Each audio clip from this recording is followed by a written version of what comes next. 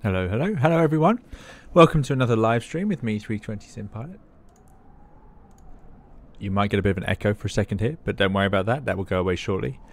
Thank you all for joining us today, and welcome to another live stream with me, 320 Sim Pilots. Looking forward to this one. We are going to take a flight from here in Puerto Montt down to Puerto Natales, which is in Patagonia. They're both in Chile, so we're going to fly with this Chilean airline, Sky Airline, which I'm looking forward to. Let me just check everything is working. There we go. Yes, everything is working. Good stuff. Right, so hello to you all. So hello to Jamie. Hello, Random Watermelons. The route is now as a pinned message on the chat. Mr. Cyclone, Chris, Frank, good to see you here as well. Thanks for posting the route. Dave Guymer, great to have you join us. Ed Haslam, great to see you. Crash Ed, good to have you back. Michaela B, good evening to you. Dennis, hello to you as well. 320 Planes, hello. And USA Flyer, Toxic, Igloo Fu, great to have you here as well. WB Travel says, I was there 2 weeks ago. I was in Puerto Natales 2 weeks ago. On this approach, expect stunning scenery, high crosswinds, and a very, very short runway. That's exactly why we're going. Looking forward to that. Cube says, flight time around 1 hour 50 minutes. Exactly, yep, that's exactly what we're expecting to do today. We're in a slower aeroplane than we're used to these days. Streamlabs is alive, which is good news. Lauren V and Andy H1302, thanks so long for coming along to moderate. Anyone think this Boeing pilot can fly that contraption? Yes, this is going to be, in a way, sad. You're going to see how much I've had to forget in order to learn a new aeroplane. It's something that throughout my career, I've only changed planes a couple of times, but I've met many pilots, obviously, around me who've also changed airplanes. And you'll be chatting to someone who you've been on the same airplane as for a long time, and they've now recently moved along to a different one. And you'll be chatting to them about something that happened to you, and they'll give you a blank sort of expression because they won't remember the flap settings or what was the auto brake settings that you had in the Airbus and all of this sort of thing. You know, it's amazing. It sounds like it sounds simple enough, right? But it doesn't work like that. You have to forget this stuff in order to move along into a new aircraft and way of operating, and it hurts to keep it in your head.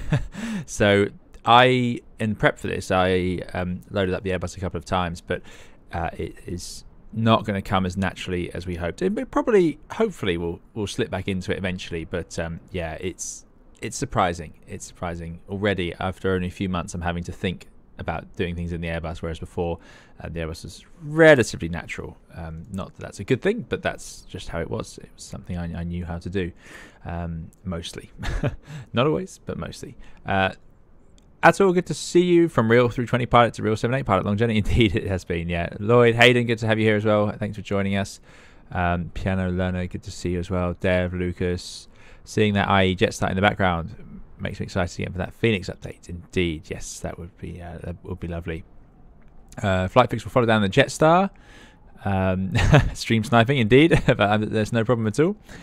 And Andy says, don't beat yourself up. I have a week off and forget where all the switches are in my office. Excellent. Good to know.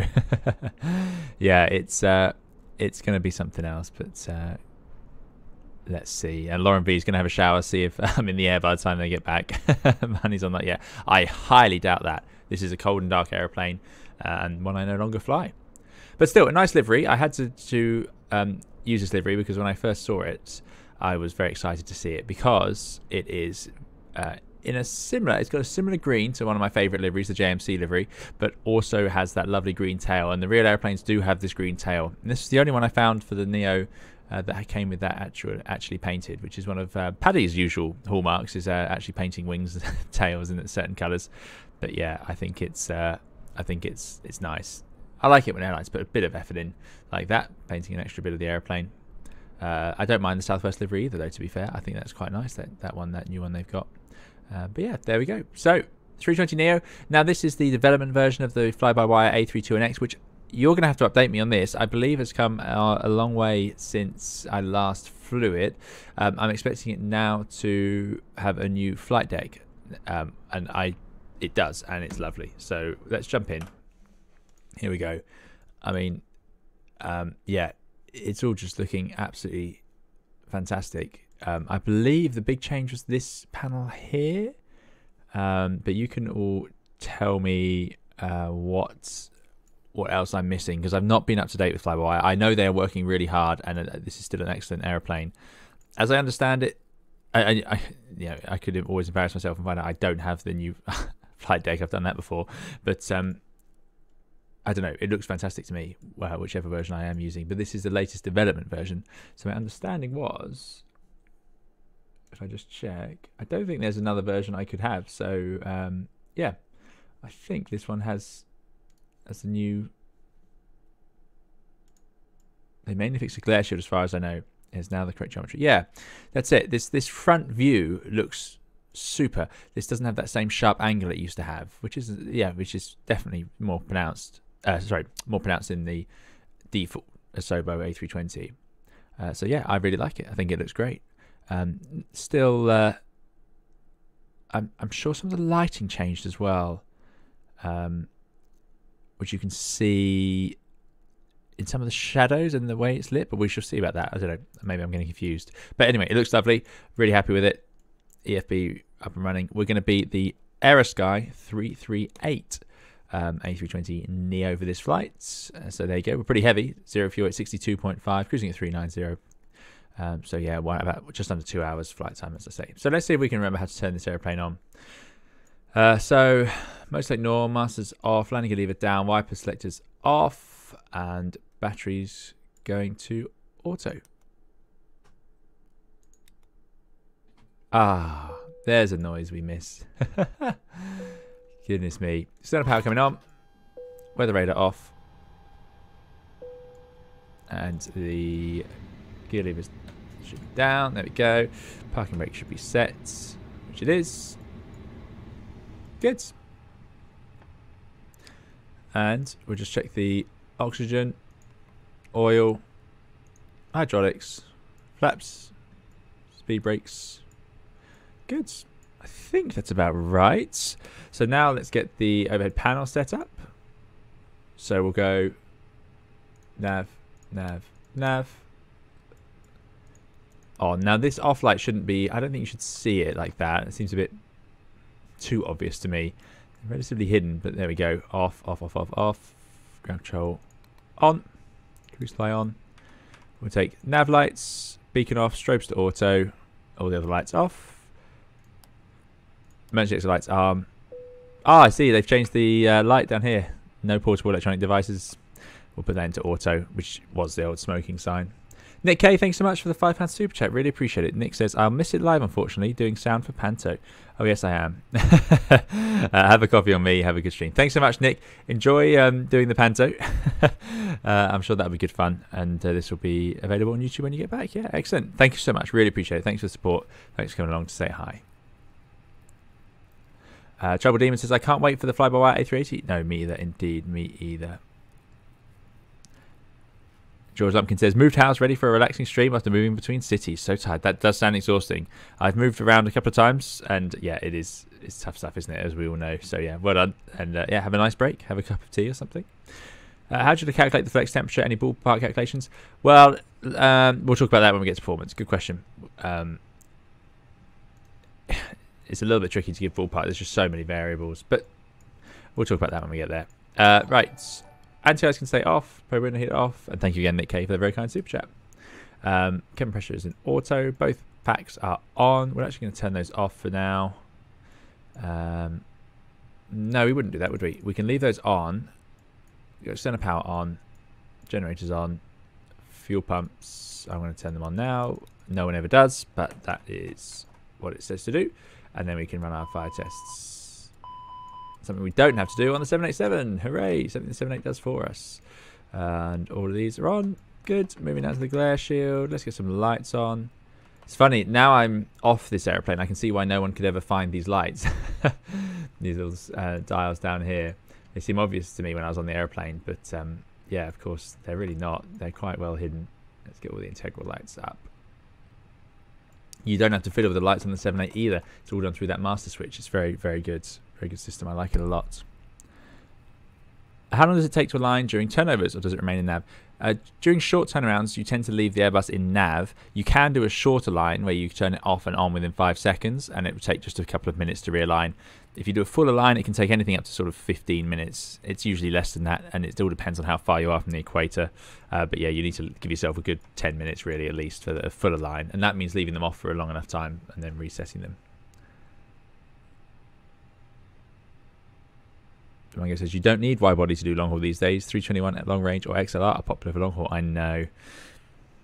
I'd rather do it on a long haul airplane though. They are more comfortable in terms of the way they ride turbulence. They also fly faster. You'd be surprised the time difference it makes to go over the Atlantic in an Airbus 320 versus a 330. It does indeed feel strange to be back in an A320, Lorenzo. It does indeed. Right, the lights are on.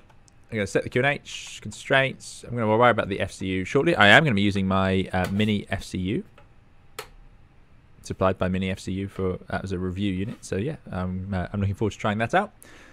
And constraints on that side. Leave the rest alone. Maybe we'll set a VOR up. Good. PFDs are lit.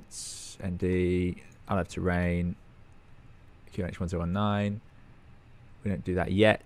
Oh, we would on the Boeing, but we don't now. Gear down. Parking brake pressure is on. These are all normal. I'm going to go straight into FMGC. Good. That's fine. That's fine. That's off. In 0. Parking brake on. Right, I think we're there. And that can be on above. Yeah, good stuff. Right, CDU time. Ooh, oh. So yeah, if you're joining us, what have I titled this? Real Airline Pilot Flies the A320NX Live. So I used to fly the Airbus A320, and 6 months ago, well, a bit more than that, but a while ago, I moved over to the Boeing 787 after years and years on the Airbus. So this is my first time back in an Airbus since then, and yeah, you're going to see me struggle my way through. Right, we've got the active database. What does the at position on the IRS do, and when is it used? Good question. So at is attitude. So the IRSs are that's not good. Let's do that one again. You don't mess around with these switches. Yeah, the IRSs are gyroscopes basically, and we use them to provide our artificial horizon. So artificial horizon 1, artificial horizon 2, which you can see has gone blank because I just fiddled with it. So it's realigning. And then you've got artificial number 3, which runs in the background. You've also got a backup gyro here. So you've actually got 4 artificial horizons available to you. So in AT mode, all it will do is provide the artificial horizon. So if the IRS part of it, which is the navigation part of it, is broken, then you would run it in the nav mode. So that's the AT mode. So that's why you've got 2 different options. 9 times out of 10, no, in fact, 99 times out of 100, you'll run it in nav. But every now and then there'll be a reason to put it into AT because of a failure of the navigation side of it. But you can still recover some useful information in the AT mode. It's just a simpler mode where it can just give you level, but it doesn't know where it is or where it's going, which it does when it's in nav. Good. So, right, back to data. We've done init diff strip we're on to now, and I'm going to have to do that or I won't be able to do it. Did you get to fly the A321 Neo back then as well, or just 320, 320 Neo? I flew pretty much all the variants of the Airbus, or I have over my career flown pretty much all the variants of the Airbus. So I haven't flown 18s because they're rare, but yeah, the Neos, 20s, 21s, 19s. Steven says, my mini FCU finally arrived a couple of days ago. It's great. Yeah, I think it's really quite something. There we go, flight plan uplinked. We're going to be Aerosky 338, costing X24, 390 from SCTE to SCNT, alternate SCCI. That's aligning. Do a wind request, which I think is going to work. No, not the 330s. I was on I'm talking about the 320 family. Thanks, Live Out Loud Gaming. The baby Airbus A318, exactly. Also, I've noticed, by the way, I think they've added this fly-by-wire because it's got the correct markings down here on the armrest. So you would use these rollers on the outside of the armrest to position it.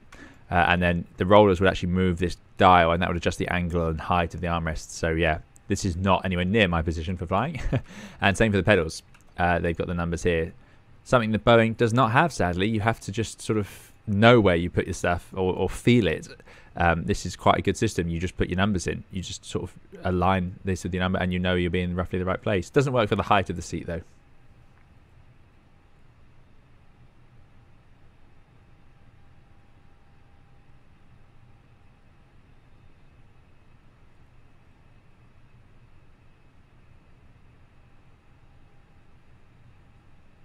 Chris Smith says, kind of crazy. Started by stumbling across your videos a year ago, and now we're flying on VATSIM together. Thanks for your contribution. You're very welcome. Thanks for flying along. Great to hear you've made it all the way into VATSIM. Fantastic. There we go. There's the winds. So that is data, and then it's A. Then flight plan. Let's load it in. How wide are those seats in an A320? Chris asks. They're very wide. These are great seats. I would say I find them a little more comfortable than the Boeing 787 seats. These recline quite far back, but the only advantage, the 787 has two advantages. It has squidgy armrests. These are both solid plastic. They're not that comfortable, but there's a reason for that, which is that they have to be precise for the side stick. The Boeing doesn't have to be because it's a yoke. Let me load in my route. Unload, import flights, and brief. I looked at doing Santiago to Puerto Natales, but it's a bit far for a stream. That'd be about 3 hours flight time, and yeah, the timings didn't work out. So there we go. We are there. Nice short runway. Well, actually, it's not really. It's quite long. This is a relatively well-equipped airport. There's our departure. We're heading south. We're expecting to go via Gutin, which puts us onto the Gutin departure. All we need to do is grab the local weather, and I am on VATSIM, so let's just see. There's no controllers around here, so let me just grab the weather for SCTE.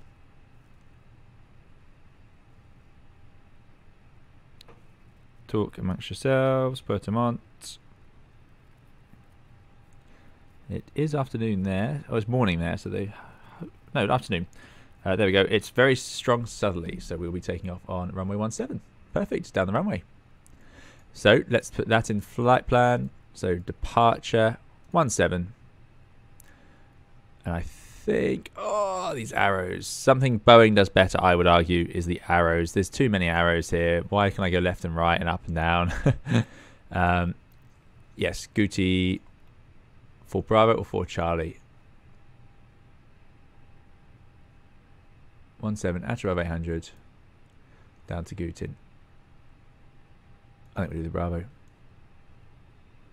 Or is the Bravo? Oh, let's do the Charlie. As we have the chart. Insert. That takes us to Gutin. And then from Gutin, if we go to our view, I was expecting to go to Kamek.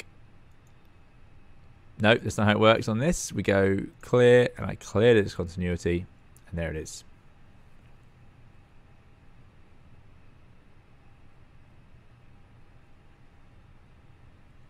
USA Flyer says, I'm sorry to repeat my message, but on a 787, I tried to get a photo in the cockpit, but the flight attendant wouldn't let me in. The pilots get annoyed by it. Well, that depends when it is. As long as no, pilots don't normally get annoyed by it. It could be that there was a reason the cabin crew wanted to get you off the airplane, i.e. there was a time they were trying to get the airplane turned around in, or if the gate was going to close, i.e. the gate staff wanted to close the doors further up. It could also be, you know, obviously it has to be after the flight only. You know, you're not reasonably going to get there before the flight because pilots will be busy. After the flight, normally it's fine. Yeah, so I'm surprised. I will use the eye tracker for this flight. I will indeed. Kelpie, thank you so much for the $10 super chat. Really appreciate it, Kelpie. I hope you're doing well. Good to have you again, and howdy to you. Thanks so much for coming along. So that is our departure, and we can actually, being an Airbus, we can put in here the arrival. Now, correct me if I'm wrong, I don't think Final App works in the A32NX in approach mode at the moment. Is that correct? I haven't been able to get it to work, so I've been going with this. So we'll be doing the VOR in the manual sense, which is no problem, via the Boden arrival. And then in via, it's meant to be Moodas. But we can always update that when we get there. I would imagine it's NEDX then. So that's flight plan. Diff's secondary flight plan doesn't work. RadNav, not worried about for departure.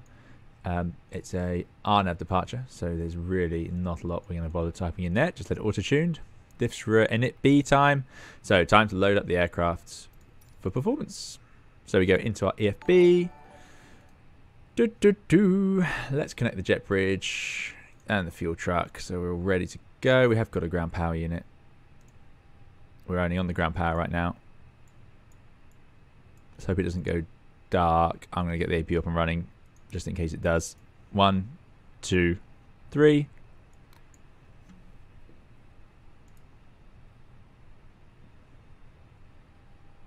Window seat. Good to see you. Window seats. It's like riding a bike. 320 sim pilot. You'll never forget. Hopefully. That's what I'm hoping. And thank you again to Kelpie for the very kind super chat. Really appreciate it. Thanks for supporting the channel.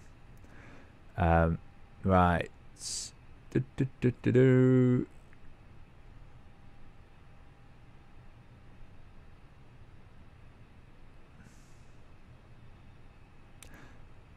There's plenty of chat going on, so I do apologise. I won't be able to keep up with it all. That is correct. No final app. Thanks, Grayshirt. Good. That's what I was thinking. Good. Have you ever been recognised by your voice on a flight? Yes.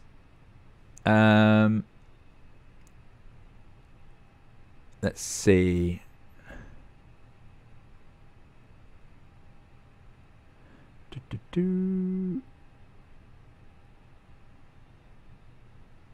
Kelpie says, by the way, I heard Flybywire A320 got an update. Any big changes? Yeah. So this is the new sort of visual interior. This lovely glare shield now. I think it looks great. And they've put in these numbers. I'm sure this is new. It's fantastic. I'm curious as to what we're going to get, because we're also waiting on the InnyBuilds A320neo. Is that correct? That was out for a while and disappeared. If anyone can tell me what happened there, I don't know. But yeah, there we go. So let's go to fuel. I can import it. We need 6.6 tons. I'm actually going to increase that. I'm going to take a ton, 7.6 tons, because I know the conditions are windy and I certainly want another go before heading to our alternate. I think we'll probably save fuel on that. Let's go to... Nope, not that much. Let's go to 8 tons, in fact. Because this is not your usual destination. 8 tons, refuel, payloads. We're going to be heavy. Popular route. Imports.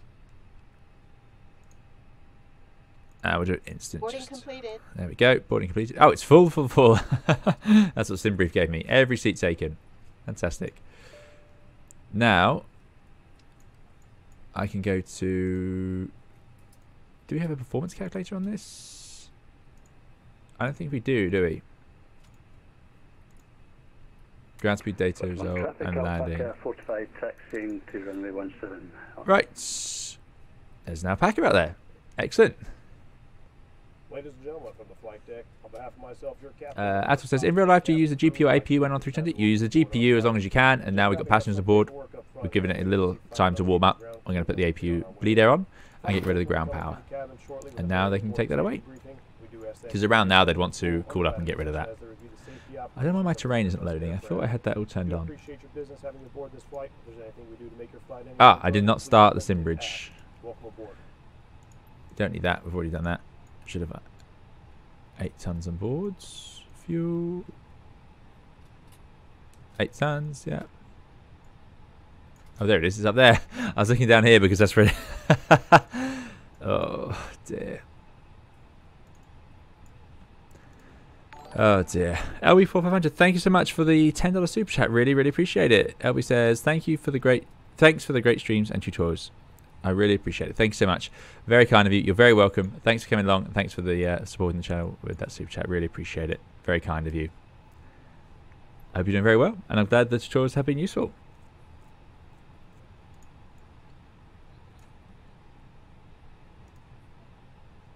That's the pushback system. Just making sure I haven't missed this calculator. Navigation charts. ATC. Failures. Checklists.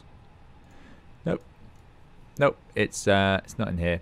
So that's no problem, because it's actually a strong headwind, 18 degrees, and it's a long runway. I know exactly what to expect for that sort of a takeoff. Yeah, yeah, that'd be no issue. But what I do want to do is put in the weights. So nice and easy, you can just do that and drop them in. Block fuel of 8 tons. And thanks again, LB4500 for the $10 super chat. Really appreciate it. Trouble Demon says, I like the calculator in the Phoenix. Indeed, yes, the Phoenix one is very good. It's very good.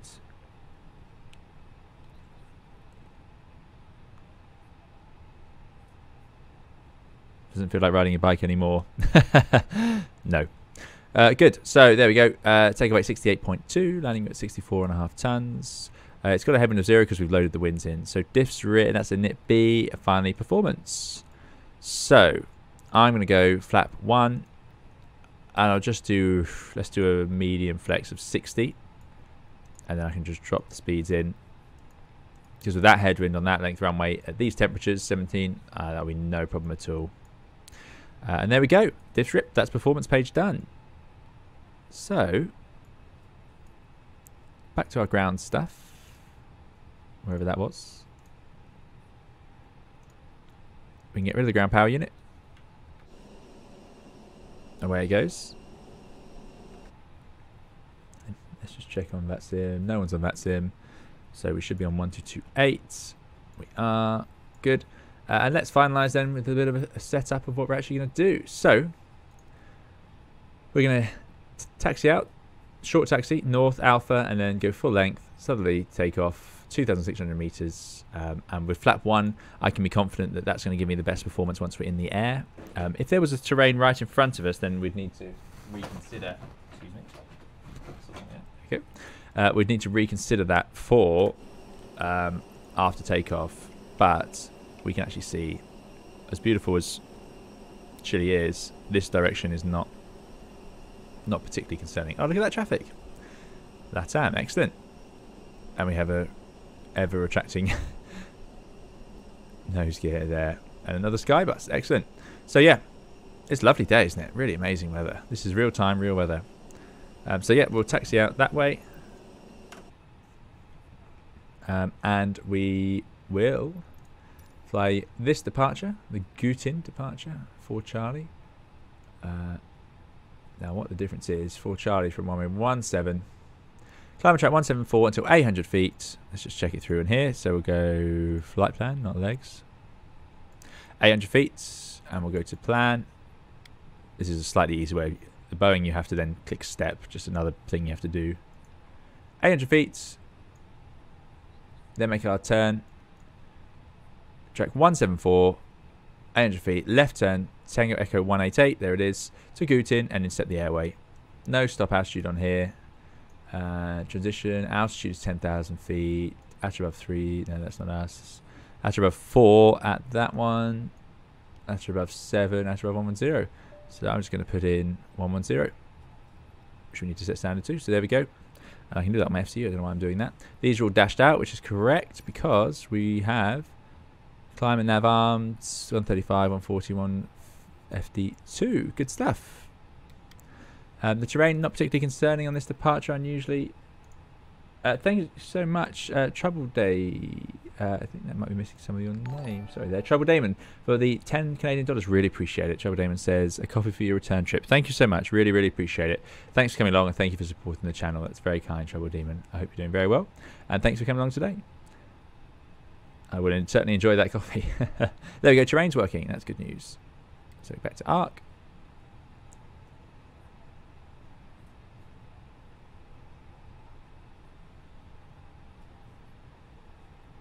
That is the FSTL traffic. This logo up here. Those wondering. Good. And then we'll head south, and the minimum safe altitudes on this departure are not shown on here. We'll just fly the departure. Interesting. Interesting way Jefferson do it. Good. Right. Now they have very simplified checklists here, but we can certainly use them anyway. Copy preparation. So gear pins and covers removed. Fuel quantity. We have 8,000 kilograms. Seat belts. They should be on. And that's why we have checklists. Everything else is as it is. Yep. ADIRs are in nav. Barra ref are on 1019. And just check all three definitely are in nav after playing with them earlier. Good, that's the cockpit preparation. Checklist complete. Next is the before start checklist.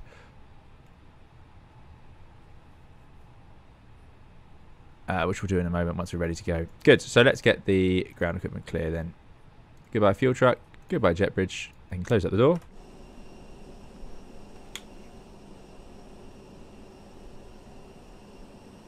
If you set the altitude on the screen, does the Mini change as well? Yes. The Mini does. So if I put that to 10, yep, changes this on the Mini. It's very cool.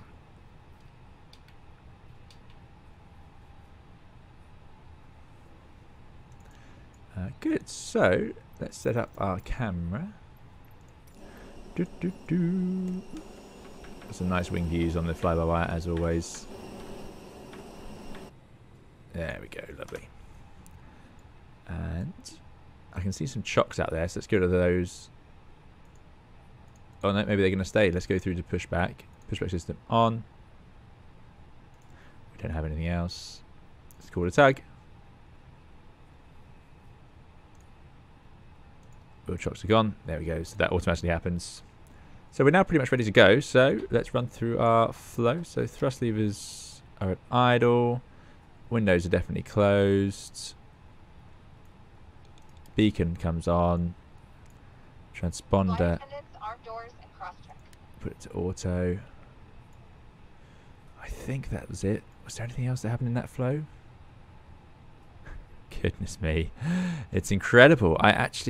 That flow is almost missing. It's quite a complex flow to pressurize the Boeing. So parking brake on.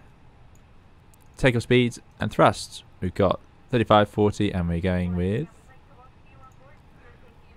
that one flex 60. Windows closed. Beacon on. Full start. Checklist complete. Right.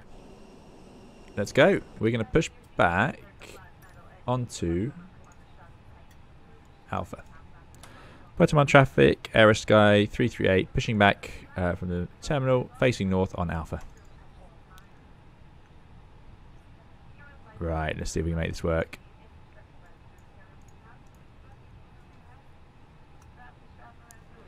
So, brakes released. Let's go backwards, please.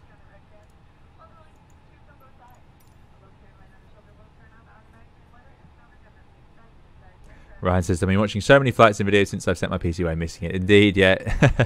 That's what happens. Oh, this is a nice slow pushback. We might be able to keep up with this one. And we're just going to face north up there. Let's get the engines started. So one at a time, sadly. This is an Airbus A320, so that's what we do. We'll go with engine number 2. Let's see if that works. There it goes. Excellent. In real life, you wouldn't use paper. Most airlines will have either an application or some form of electronic way of doing the performance of takeoff. George is using the Mini FCU. Is impressed. Yeah, I'm really impressed with it as well. I really like it. 320 Sim Pilot Superfan says, unfortunately I wear glasses so I can't get an ATPL in the UK, but at least I have the flight simulator. You can get an ATPL if you wear glasses. It is possible. Push back up to 30 minutes, says Tavango, new record. Indeed, I'm pretty impressed. I wasn't going to say anything though.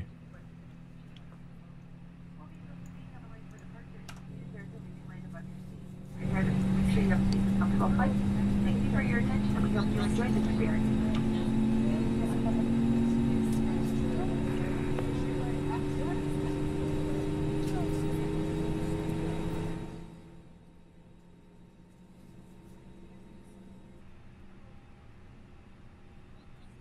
Not sure why we're turning this way, so let's get the turn in. Not sure what happened to our Southwest friend either. Start seeing engine number 1. It's not the left engine, it's engine number 1. Big difference. Very hard for me to get right on the Boeing, and not to say 1 and 2. They're left and right on the Boeing.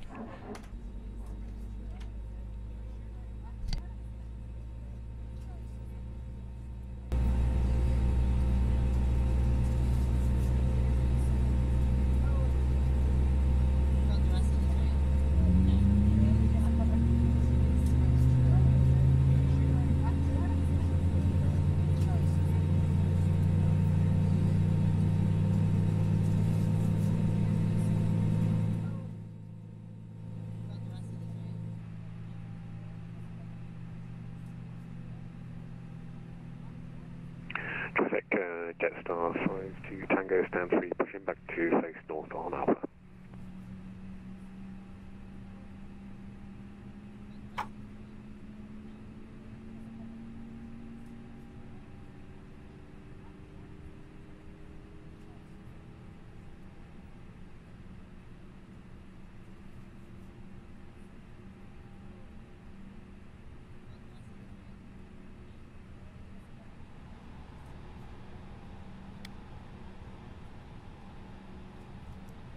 Ultra Bell traffic, Southwest 1208, pushing back after the Jetstar to Ultra Bell.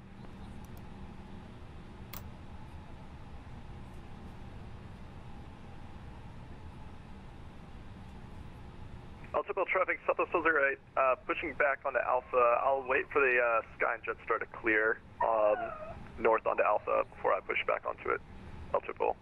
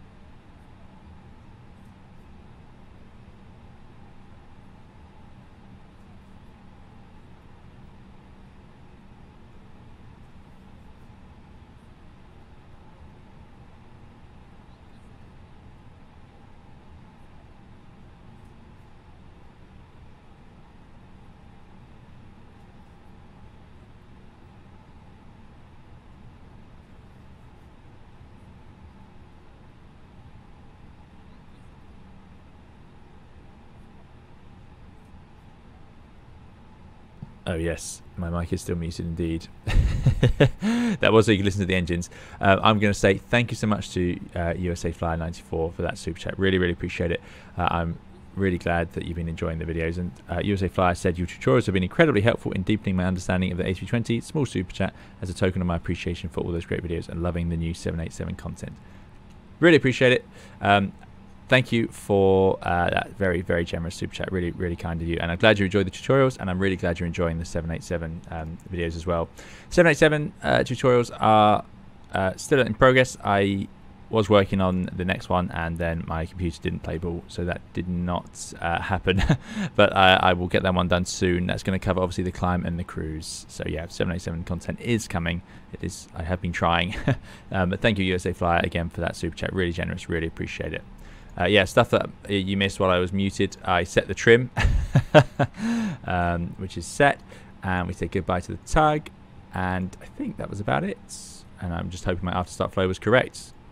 APU off, arm the speed brakes, flaps to 1, rudder trim to 0. Let's do the after start checklist. Anti-ice, not required. ECAM status, nothing there, so that is checked. Otherwise known as recall on the Boeing. Pitch trim, we've set 33, and rudder trim is at neutral. That's the after start checklist complete. Next will be the taxi checklists. Now there's a lot more to do during the taxi on the Airbus than the Boeing, but there we go. We can hear you now. Excellent. Thanks, Pianolena. Have you ever flown out of Birmingham? Yes, I have. USA Flyer says, no worries, loving the short hauls on the 320. Yeah, absolutely. The 320 is always a joy, but glad you're enjoying it, and thank you so much again for that super chat. Right, let's go. So let me just do a bit of the old reset. There we go. And I'll just move the microphone out the way a little bit. It does slightly upset the eye tracker because it obviously blocks my face. Right. Puerto Natales traffic, Aerosky 338 taxiing runway 17. So, right side clear, left side clear. Brake released. Let's go. Let me know how the audio is. Do you need more sound for the airplane? Right, this is the Airbus, so we do have to do a brake check. All good? Good stuff. Correct, Jetstar 52 Tango, taxiing runway 17. Right, let's run the flight controls. Traffic Aero Sky I actually quite like doing the flight taxi, controls runway 17. before we taxi on the Boeing. I think it's not as slick because obviously you have more to do, but I don't know, it does seem to work well. It makes the taxi out quite straightforward. Of course, you do have a lot to focus on a big airplane like the 787 during the taxi. So flight controls, and we would of course do the rudder.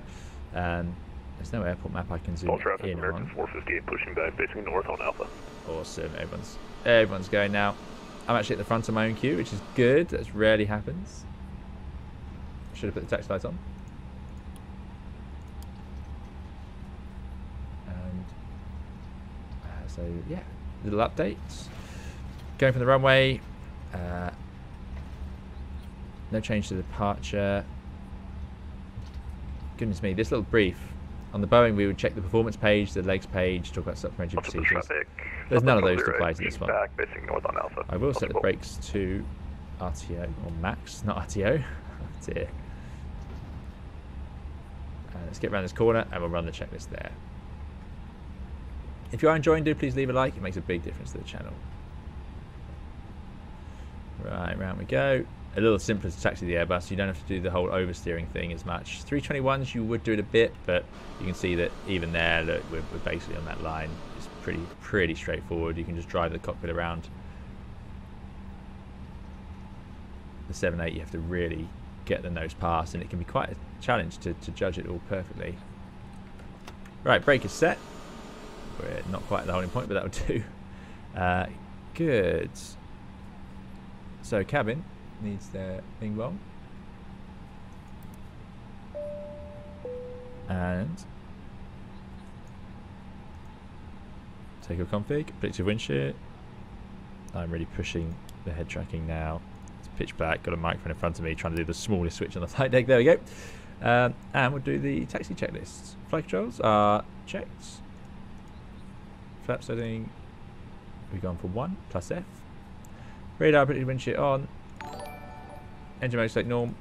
Eco mode take off no blue. That's the taxi checks complete. Good. Right, before we line up, we'll put the landing lights on. Strobe lights on. And some airlines would give the camera crew a bing. Take a runway. 17, I can see that. Oh yeah, TCAS, TARA. Flight attendants, please prepare for takeoff. And backs are going to be on. Cool. That's the lineup checks complete. Excellent, excellent, excellent. So, we're ready to go. It's clear on the runway, got a strong headwind, it's clear on the approach. Puerto Natales traffic, Aero Sky 338 taking off runway 17, southerly departure. Brakes released. Let's go.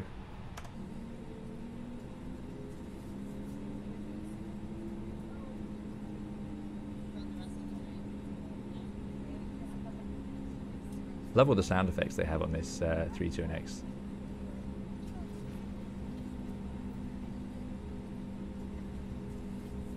I am using the mini FCU.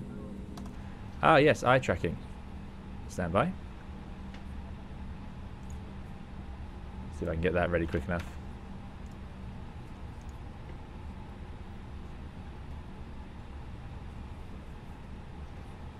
That's definitely done that. Overdone that. Runway 17 on Alpha. Optical. Oh no, maybe not. Maybe we're okay.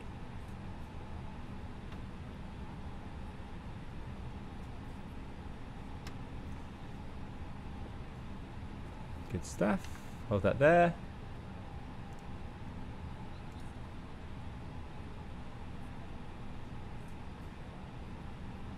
It might be... Oh, I might need to recalibrate it.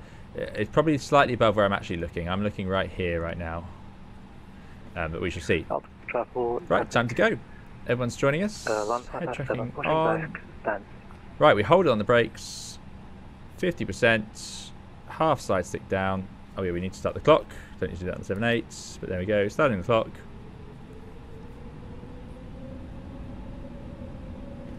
Two clicks forward. Man, flex 60, SRS. Order thrust is blue. Looking out down to the end, keeping it straight with the rudder. Full traffic, American 450, taxiing to 17 via Alpha at the ball. There's 100 knots, stick to neutral.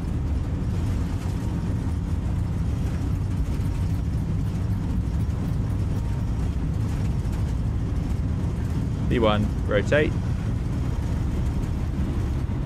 Present on traffic, Jetstar 52 Tango landing at runway 17. Positive rate. Gear up. Nav. For the non-traffic, guys, for the route, lining up runway 17 and departing Jetstar traffic. And away we go. Just like that. And you can look at the view, look at the mountains. Ugh, what a place to go flying. What a day to go flying as well. It is a bit unusual having to look down here when these days I look straight out the front and the HUD. It's quite a nice thing to have.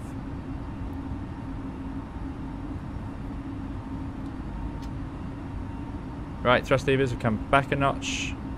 That's thrust, climb, climb, auto thrusts. Accelerating now. Did I say positive rate or positive climb? I dread to think. And we'll put it in the autopilot. Place on traffic, Jetstar 52 Tango holding for separation. Very organised. This is good stuff, I like it.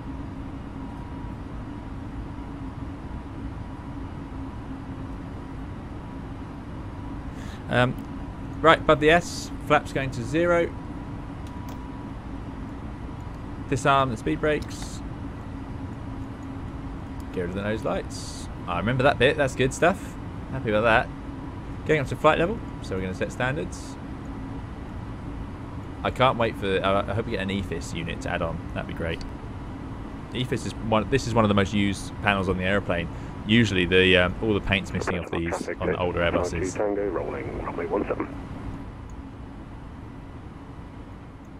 53 minutes after stream start. Good job. Thanks, right? Yeah, if we did well there. It's usually on airplanes I have less to say. What holds me up on the 787 these days is I've got so much to say about it. You just talk all day. Laura Mee says it's summer down in Chile. It ought to be a lovely day. 16F feels like 1F in Boston today. Oh, I bet it is cold. Yeah, I know the Northeast America is very cold right now. Aircraft lining up runway.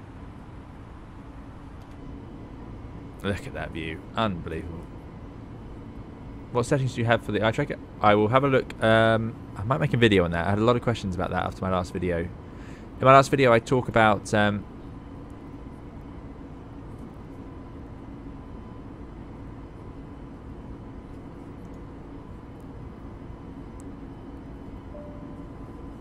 I'm going to talk about the in my last video I talked about using the HUD and head tracking in the 787, which some of you might find interesting. Right, let's see. Let's do the approach. Yeah, no checklist to do here, which is very Airbus. You don't have anything to do here. Gear is up, lights are out. That's all you need. I'm underway.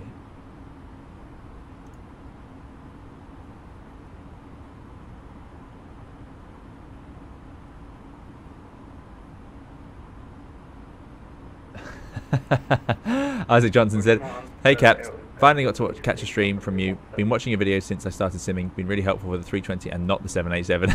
Really appreciate it." Which is yeah, and then which should be fair enough. You're totally allowed to think that. But Isaac also said, "Sorry, I meant also the 787." So yeah, you're very welcome. Thanks, Isaac. Appreciate it. Thanks for coming along.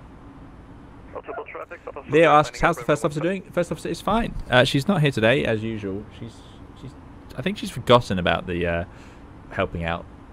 So it's just me again today. How was the eye tracking and head tracking for takeoff? It's definitely great for taxiing. I love the head tracking. Is the eye tracking good? Was it relevant, or did it look like it was looking above? I know sometimes I have to recalibrate it a bit. Anyway, there we go. 11,000 feet. That's done.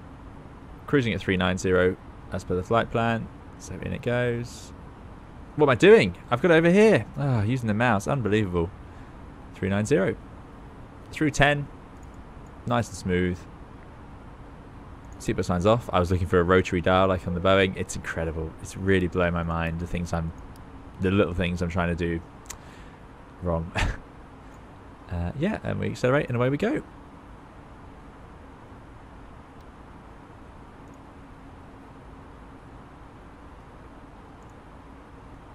D-Ranger says, I believe Mini Ethos is next in place. That would be great. It's a lovely 1C in Canada, says Trouble Demon. Very nice. The dreaded flickering. Yeah, this shadows. Now, to me, some of these shadows have changed. Like, I've got this sort of grill effect here, which is presumably... What's that coming from? Why is it a grill? Where's the sun? Not sure. It looks good. Like, I like the detail in the shadows, but there, this flickering grainy thing is a little bit unpleasant. But this stuff is a bit better. Hopefully that smooths that out. Lucas says, how are you finding the 787 in real life? My dad is captain on it. I love it. I think it's great. Multiple traffic, Southwest 70, taking off runway 17, comfortable. Beautiful scenery. It certainly is. Look at that. Still a bit of a headwind. We always have headwinds. That's the law on my streams. What's the key to the colours on the terrain display? So, blue is obviously water. Boeing don't bother with that. You don't get that shown. Black is just sort of sea level, ground, or whatever that's irrelevant. Then you've got different shades of green. And what these numbers here are the altitudes, sea level of those different shades. So this is showing terrain from 4,000 feet to 8,100 feet in green. There is other terrain and these black bits, but it's just below that 4,000, so it's not showing them. So these two numbers, that's the two different amounts it's showing you.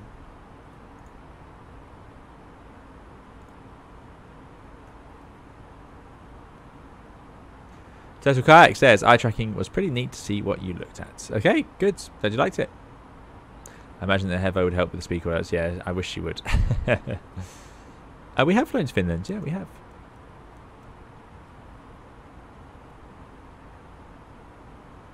Flex 60 plus 390. How light are we?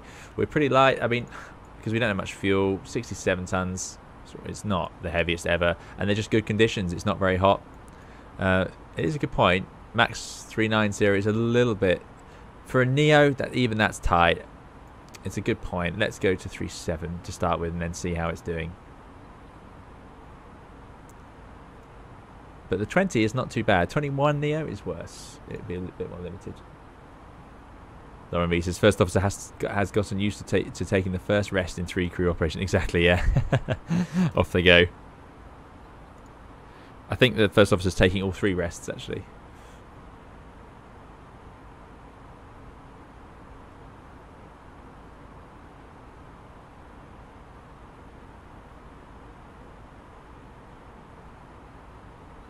I have used TrackIR a long time in the past. I've not used it recently. I've never had it myself. But I really like the Tobii. I personally do. I know I've had sponsored videos as well, but my own opinion on it is that I really like it. I don't have to wear anything. I don't even have to set anything up. It just is plugged in and it's just on all the time and it just works. And it even logs me into the computer with Windows Hello. It's quite nice.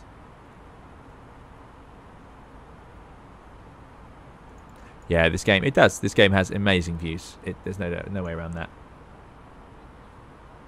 The terrain system I'm using here, it's a database on the real aircraft. It's not a radar. It updates like a radar with this sweeping, but it's not. But it's a database. It's just downloaded onto airplanes. Chris says, unfortunately I have to go to work and put out some fires. Sorry, I can't join. Bummed out I can't join for the rest of the flight. Have a fantastic flight. I'll be watching from work. I hope we don't distract you too much, Chris, but thank you for coming along, and we'll see you next time. I hope it's not too stressful at work for you.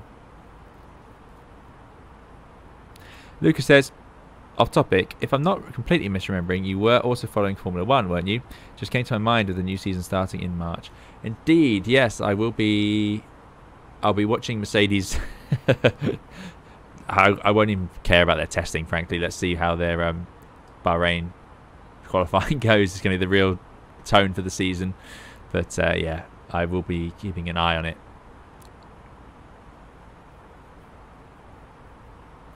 I don't think the optimum max flight levels are modelled on the fly-by-wire, says Stephen. They always seem to be the same whatever the conditions. Okay, fair, yeah. Well, it wouldn't ever show optimum the same as the recommended max. It could be close, but not usually the same. The Neos ask for higher optimums than the CEOs, the older engines. I know that. Airbus seems to think they've improved the handling of the airplane even without changing the wing, really. So yeah.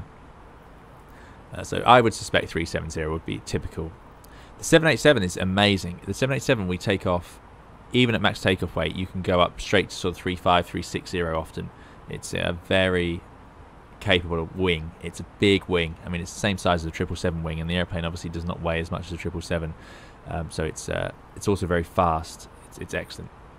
Really gives us a lot of options and helps us get that higher level before other traffic does.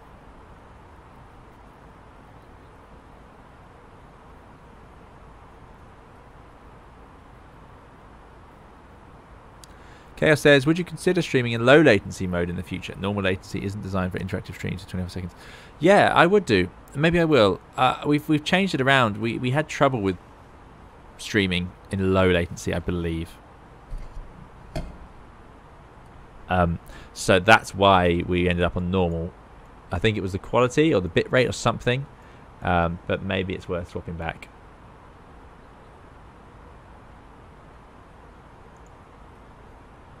I don't use ForeFlight with Microsoft Flight Simulator. No, I've not tried it. In the UK, Sky Demon is what most people use, not ForeFlight. I don't know if it's most people actually, but everyone I know uses Sky Demon. I don't know the reason for that. I don't do much GA, but yeah.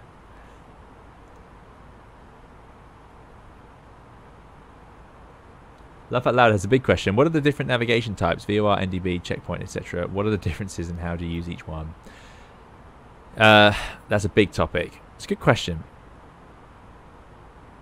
VORs and NDBs are both radio nav aids that transmit a signal. So they're on the ground, they transmit a signal, and then we can point our needles at them.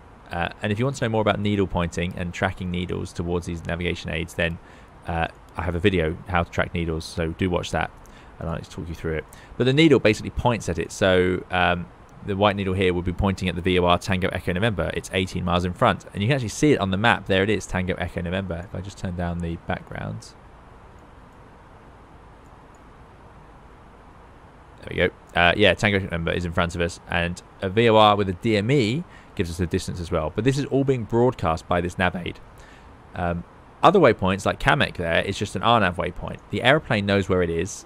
And it knows the coordinates of where it is, so it also knows the coordinates of where Kamek is, so it can draw it on the map and it can fly towards it because it knows where on the planet it is. It does that using the gyroscopes in that IRS we saw up there, and also uses GPS when available. We're in GPS primary right now, so it's using the GPS. But yeah, so that's the big difference. NDBs are like VORs, but they're not as accurate. They're very rare these days. I wouldn't worry about them. You're not really going to see any NDB approaches. The 787, some 787s don't even have NDBs fitted. You can't even tune an NDB on the 787. They got rid of it. It's just not considered worth it. Dougal, hello to you. Thanks for joining us. No problem at all being late. It's great to have you here.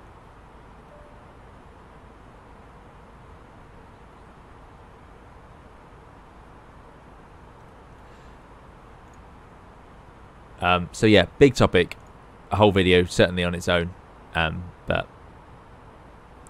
that's a rough difference between the ones you listed anyway.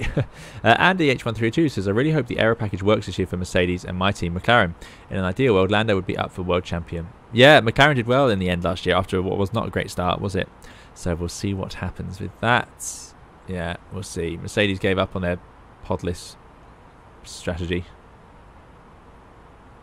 Let's wait for Q3 in Bahrain to see how things look this time. Not a Mercedes fan, but I'd love them to be more competitive again to make it more interesting. Indeed, who'd have thought we'd be saying that? But there we go. Atul says, there is Wi-Fi on some planes. Can you use your device? Well, a lot of airlines won't approve Wi-Fi in the flight deck, but some will. It depends if your airline approves it or not. As ever with aviation, everything has to be tested and certified and approved.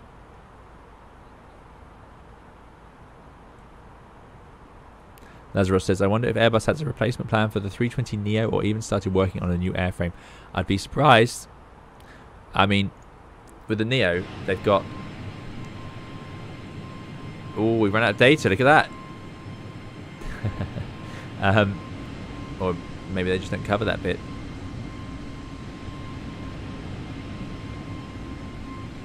Yeah, with the Neo, they've got class-leading fuel efficiency. I mean, I'd be really surprised to see them change it anytime soon, frankly. It's short haul, so changing the wing design and so on can only make so much difference. Long-haul aircrafts, like the 787, you know, it's a long time in the cruise, so you can get big fuel gains with these tweaks in efficiency. Short haul, you know, the sharklets are the big thing, but changing the wing now, there's only a limit to what they can do with it, and it's quite a good wing to start with. But who knows? I'm sure they're thinking about it. Luke says, I'm in the Flybywire A320 latest version, and it still has an op.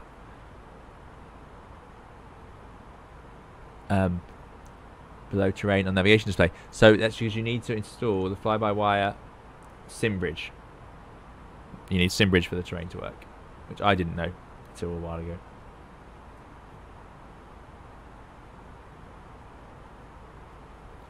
Kodama says, how long are your type ratings valid for? Like, could you jump back in the A320 tomorrow, or would you have to go through the whole process again? A good question. They're valid for until they expire. Mine has now expired, so I can't now fly an A320. As to what training I would need to fly it again if I wanted to tomorrow, whether it would be a short or long course, I don't know. That's a good question. It's very possible I'd have to do the whole course.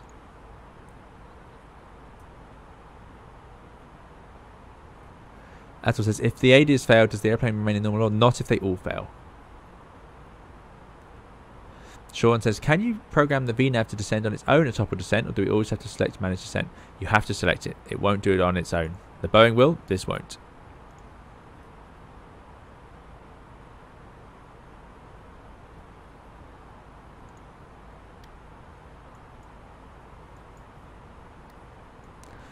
Let's put it in nav mode. Put the TCAS to below. There's the traffic behind us. Excellent. We're going pretty fast, climbing at 7.8, so hopefully we'll stay in front. Unless there's a Vulcan flying out there. Simon says, quick F1 sidetrack again. Have you ever tried Fantasy F1? No, I have not. I would not be very good at it, I'm sure. I don't fully understand fantasy sports.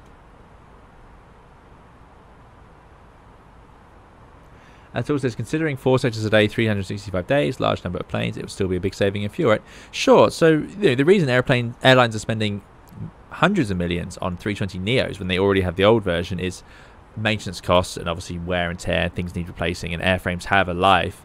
But also, you even if you get 10% fuel burn saving on a flight, it's worth doing, right? Because as you say, all day, every day, lots of sectors, it adds up.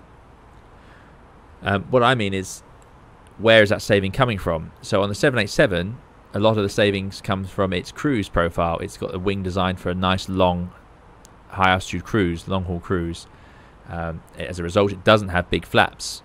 It has very small flaps, and then it has quite fast approach speeds. But that means it's lighter, and it means in the cruise it's burning less fuel because it doesn't have all the parts of bigger flaps. 320, you want to be able to land nice and slow so it can fit into smaller airports, and you don't wear out the brakes because you're doing lots and lots of landings. So it wouldn't make sense to get smaller flaps and have a lighter cruise just to then have more wear on the brakes. 787, it doesn't matter as much, doesn't do many landings, you know. So this is the difference. And a wing change or a whole airplane redesign on short haul is, you know, you've got to think where are the savings coming from. And obviously changing the engines and putting sharklets on were two really, really big things. And Airbus also lowered the speeds, but I have my own feelings on that.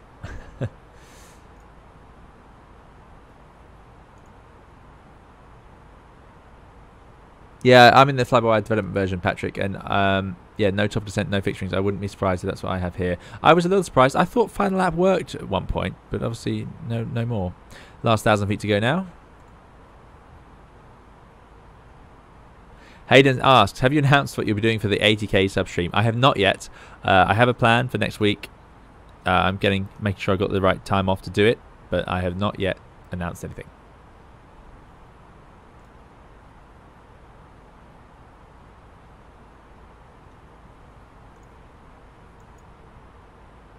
Ah, so fixed rings do work. Yes, good, good. Because they did work, so...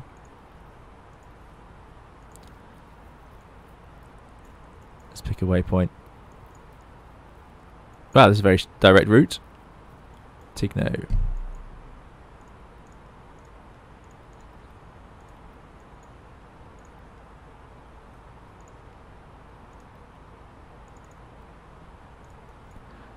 There they are. Yep, that works. There's Macking out.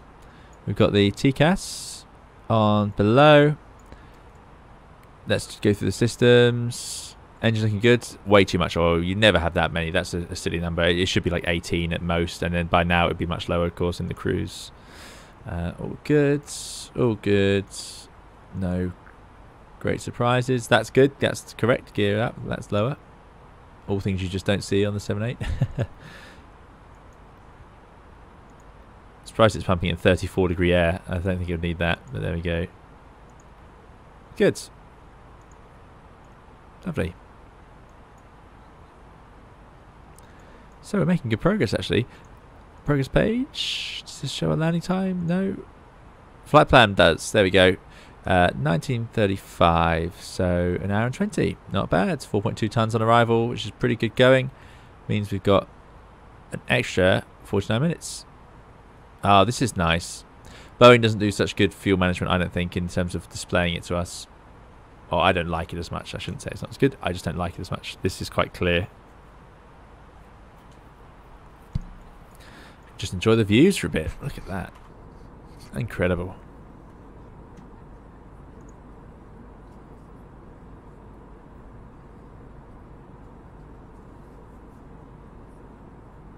Aimbot says, do you plan on more 787 tutorials? I do. They are...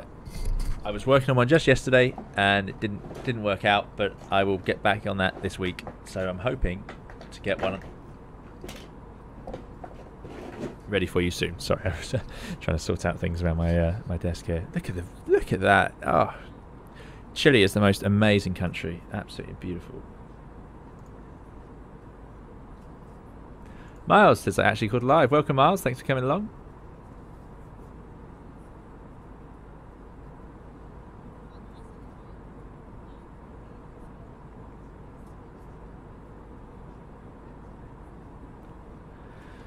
Robert says, have you found yourself saying in the Airbus when you're driving the 787? I have. When using vertical modes. The thing I do prefer, hands down, I love both, but I love the Airbus, and the vertical modes on the Airbus are super. Open climb, open descent, and the ergonomics of the way it's designed is really, really straightforward.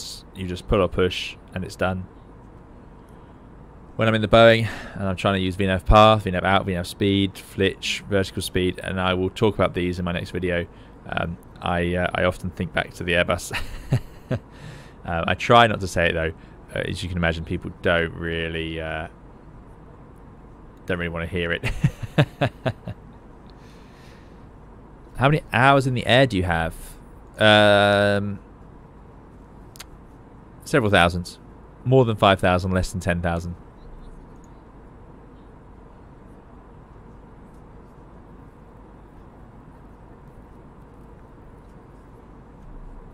Isaac says, which 787 do you think is the most accurate in Microsoft Flight Simulator? In terms of operating them, they're all really good. I need to try out the new Horizon. I know they've changed the rotation law, or not the law, but the way it rotates on takeoff, so that'll be good to try. But I think I'm going to do a review of the Kuo as well, which I've been using, and that's very nice as well. So they're all similar because, of course, to operate, they've all got that working title avionics, and it's so good.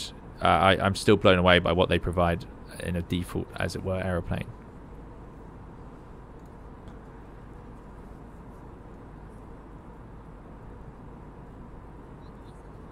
USA says, now you're flying the 787, do you see yourself retiring back to the 320 years later?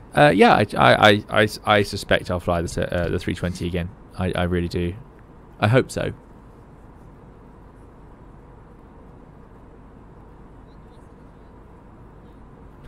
Lauren B says, push it, pull it, bop it. Yeah, indeed. It's great.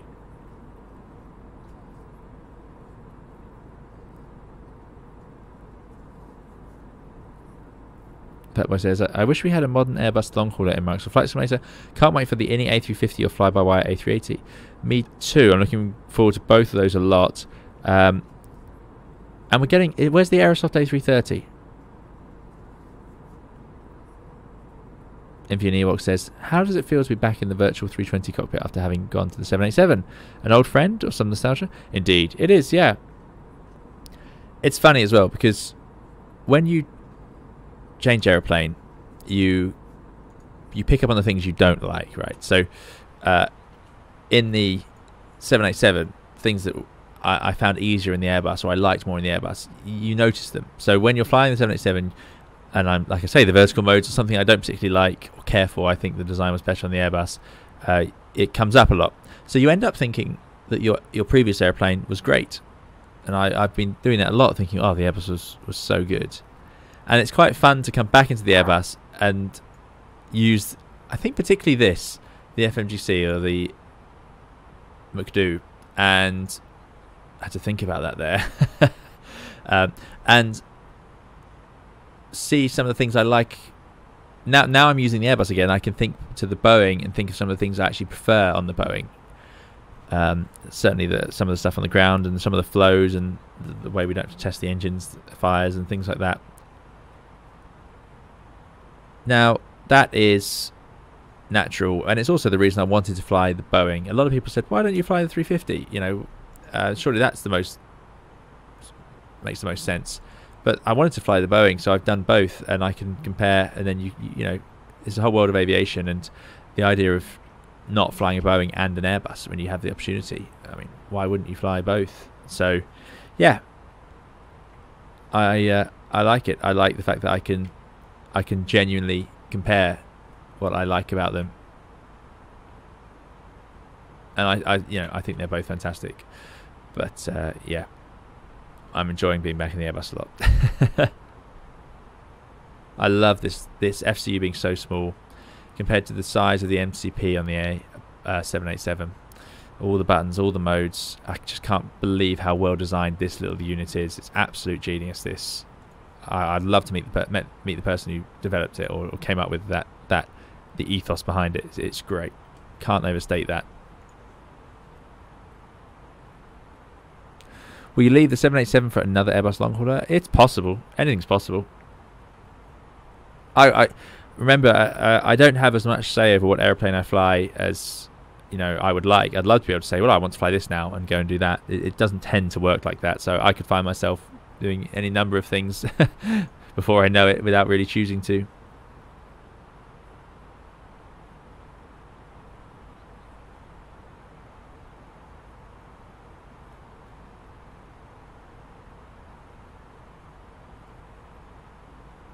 So, with regards to the Aerosoft 330, Chaos says, isn't that the $1 million question? I asked, where is it? Atos said that they've just opened a new final assembly line at Boeing. Very cool. Go and see it. Fatboy says it's like a meme now. Oh, dear. Captain Wazza, good to see you. Captain Wazza says, yeah, I'd love more Airbuses. Get my money's worth out of the TCA packs. Indeed, yeah. Will you go and fly the old Q400-8? No, Sven. I highly doubt that. There's just not many of those around. It's possible, though. It is possible. But there's not. They're a rare thing these days in Europe. Oh, no.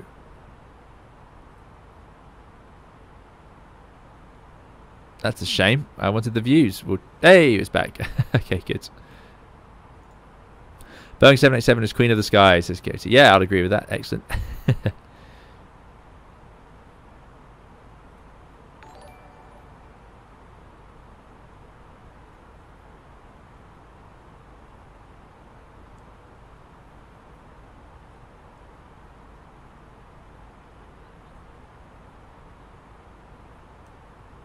USA Flyer says, I want to try a 15-hour long haul sometimes and go to bed and land in the morning. Yeah, well, we did a 12-hour flight, but I think it was a 15-hour stream.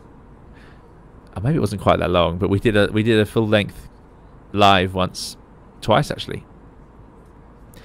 But it's tough.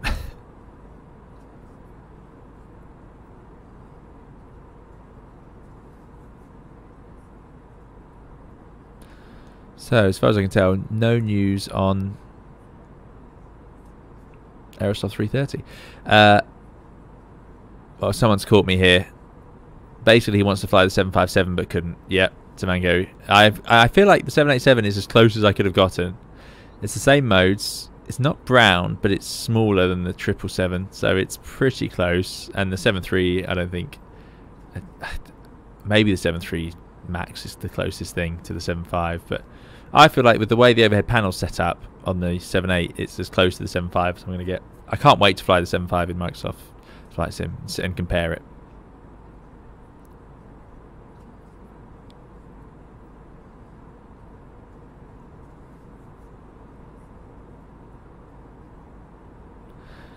So let's see.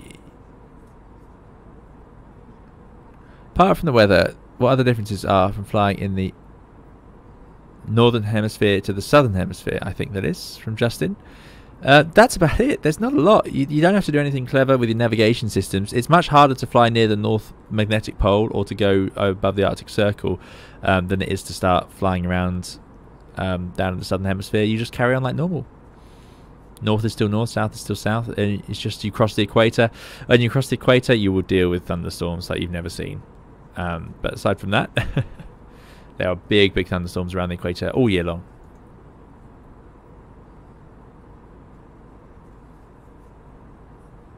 Luke is asking about my specs. My specs are relatively old now. i7-10700K. Still a good graphics card though. RTX 3080. 32 gigabytes of RAM. Which I do need, I think. Actually, I was going to do that. Let's see. I'm curious what my RAM usage is at the moment. This is not interesting streaming.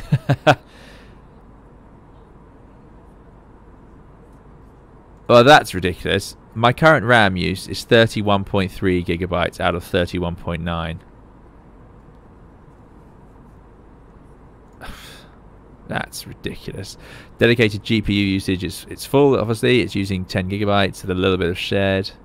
But my RAM is 31 is at 99%. I mean, and obviously that's all Flight Simulator. Flight Simulator is using 22 gigabytes of RAM.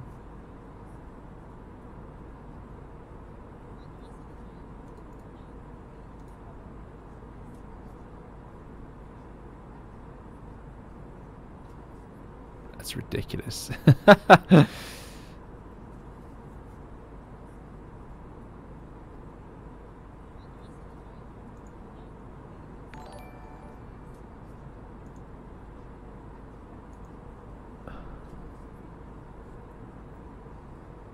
Dougal says, no way the sim should be using all their RAM. It does sound abnormal, and this is going to explain what happens, what's happened to us when things have gone severely wrong on stream. Maybe it's pre-caching.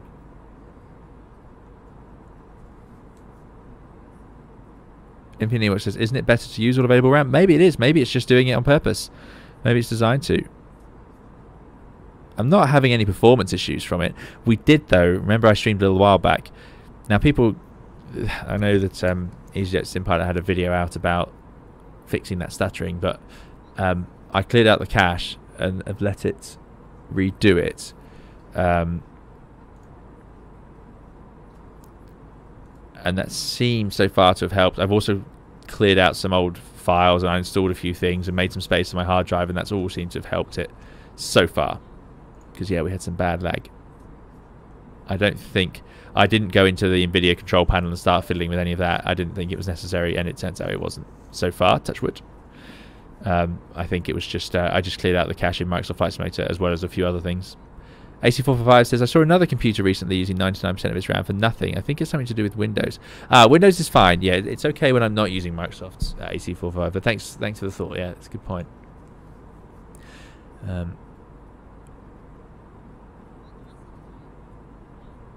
Microsoft Flight Simulator can free it up if other applications call for it. Yeah, there you go. So maybe that's what it does. I'm not using FrameGen. I'm using a 32-inch monitor, Chris. 1440p.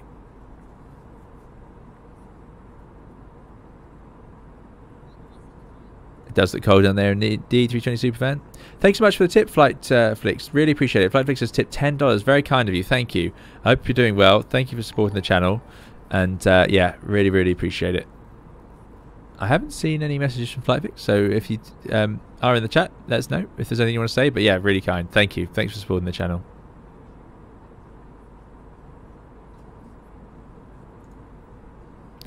Gordon says, you need a relief pilot for the long haul videos. Yes, I do. I wonder if I could do that. That could be quite fun. Unlikely. Schedules are very difficult, but yeah. Ryan Wise says, is your airline getting the 777X, and is that of interest to you? This has gone to default, hasn't it? We've lost connection. That's not good. Am I interested in the 777X, and is my airline getting it? I won't say if my airline's getting it. Am I interested in the 777X? It's interesting. It's a new aeroplane. It's interesting, naturally. Flight deck's the same as the 78. It just doesn't have the nice air. I like the air on the 787, the humid air and the big windows and the lower pressurization altitude. So it all comes down to that, really, if that's changed or not. I don't think it's changed much. AC445, talking about Q400s earlier, says, come to Canada, we've got the half the world's population. Indeed, yes.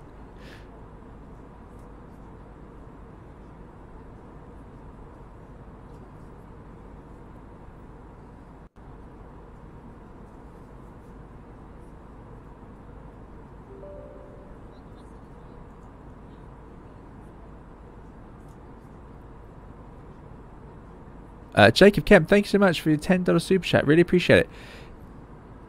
Jacob says, thanks so much for all the content. Your videos and streams really help me to learn enough to fly airliners on VATSIM. Really appreciate all the content and glad you're streaming regularly again. Thanks so much, Jacob. Really, really appreciate it. Yeah, I'm really pleased to be getting the streams in regularly again too now. It's been... we went a long time without them, and I missed it a lot. So yeah, really great. Thank you so much for supporting the channel, and thank you for that very generous super chat. Really, very kind. So thank you again to Flightflix, and thank you again to Jacob Kemp. Really, really kind of you both. Flightflix says, I'm too busy trying to remember how to fly VOR DME approach. Indeed, we'll talk about that in a moment. Should be good fun. It's going to take a bit of memory from me as well. But yeah, thank you, Jacob. Really appreciate the super chat. Very kind.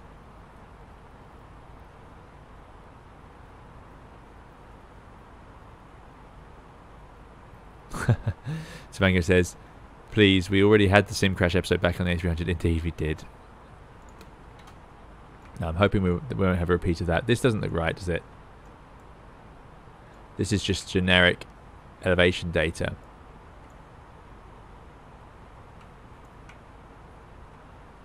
This is a great looking airplane. I mean, really, look at this. Look at the cockpit texturing.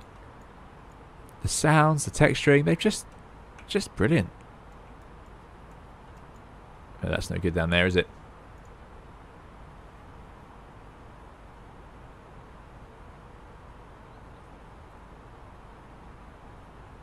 The plane does not give a top descent on its own at the moment, I believe.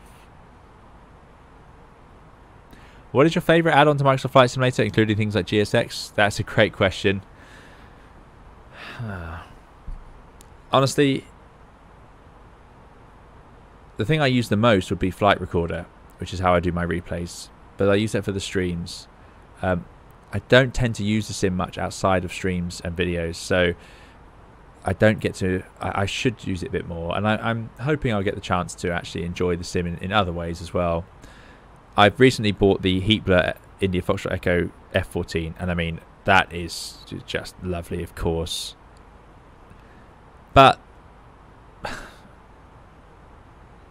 I don't know.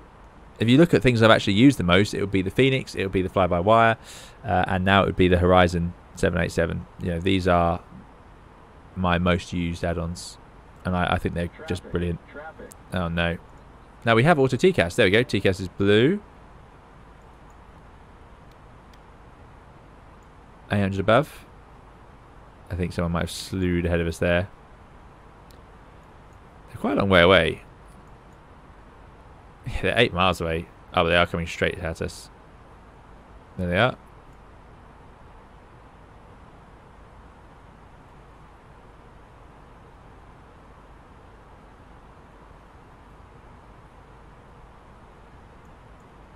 Are we going to have to descend? Struggling with the wind.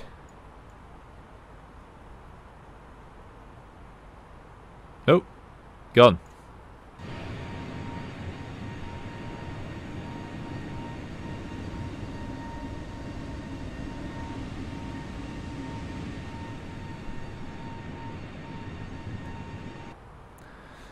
Right.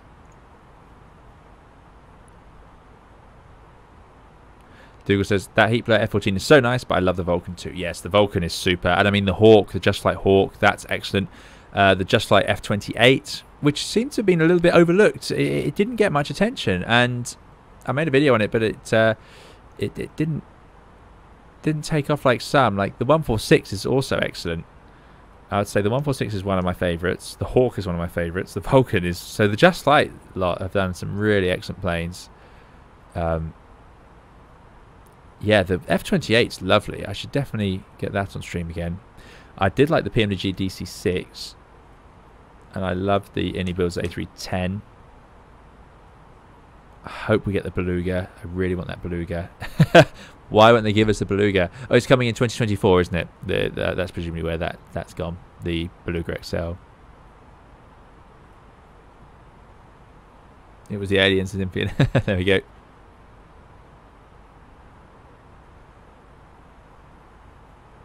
Steven says, the fly-by-wire does calculate the top of descent in my experience. We waited a long time for VNAV, but it seems to work pretty well now. Okay, excellent. Well, we'll see what happens.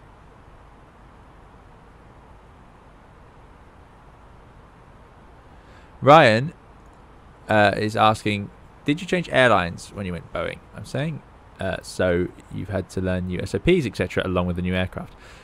That is a question I won't answer. But I appreciate why you're asking, Ryan, and I totally understand. But I just won't answer that one right now. What I'll say is that the SOPs that are the same across airlines, are the same between different fleets in an airline, are relatively small. There's not actually that many of them. The SOPs for flying the airplane are nearly always totally different. That includes the call-outs and everything and the way you load it up, because they're just too different. Oh yeah, everyone thinks top of descent will be calculated. Good stuff, good stuff. Yeah, Chaos, I agree. Mike has done an amazing job on these textures. It looks just gorgeous, yeah.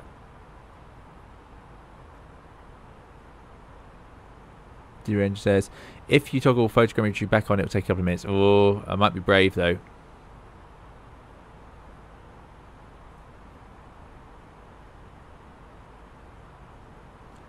So A330 driver, is that 737NG driver? And what, have they changed name, or do they stick with the 737NG name?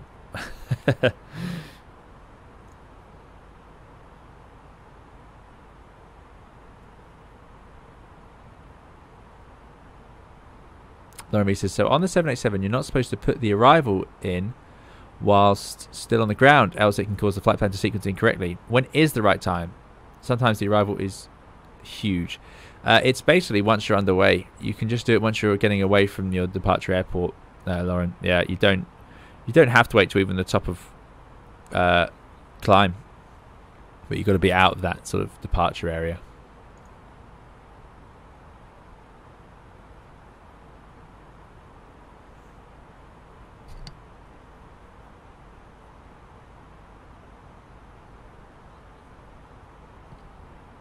Waypoint list should have a predicted top of descent time. That's true. It will tell us, won't it?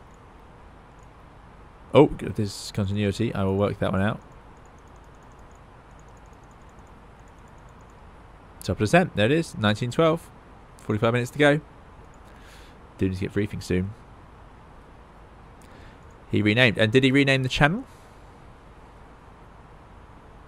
Hayden says, if TCAS failed in cruise, is it possible you could ram into another aircraft at the same flight level by catching up with them? No. The reason for that, it's a good question, Hayden, is that as ever with aviation, there's several layers to it. So the TCAS is the last layer. The point being, if you're under radar control from air traffic control, then you will they won't let you get too close to an airplane. They won't even let you get anywhere near it. If you're not under radar control, let's say you're oceanic, then you'll have been given an oceanic clearance. So oceanic air traffic control it will be along the lines of you're allowed to enter the oceanic airspace at a certain time, and they'll tell you a certain speed to fly, so you won't catch up with another aeroplane. So they don't rely on TCAS like that. So even if it failed, and you had no radar control, as long as you keep doing what you're cleared to do, then you'll stay separated until you get back into radar control on the other side of the ocean. Yeah. So no trouble at all. And these days, oceanic control often means CPDLC, so they can still message you and update you, and you can tell them our TCAS has failed if you need to.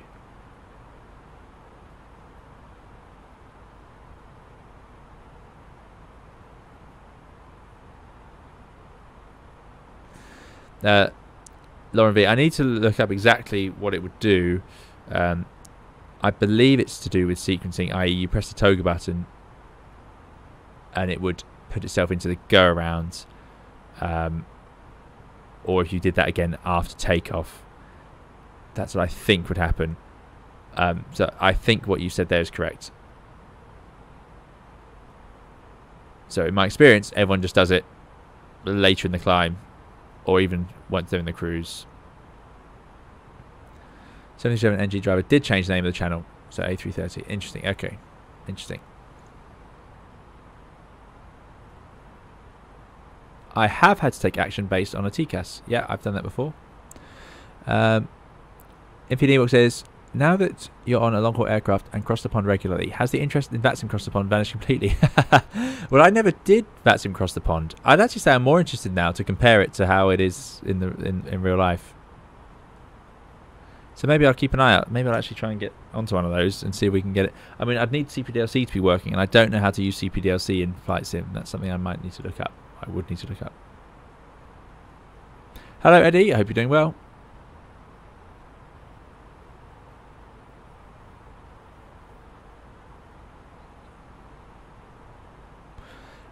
So yes, the Gadget Roger, I have had a TCAS alert.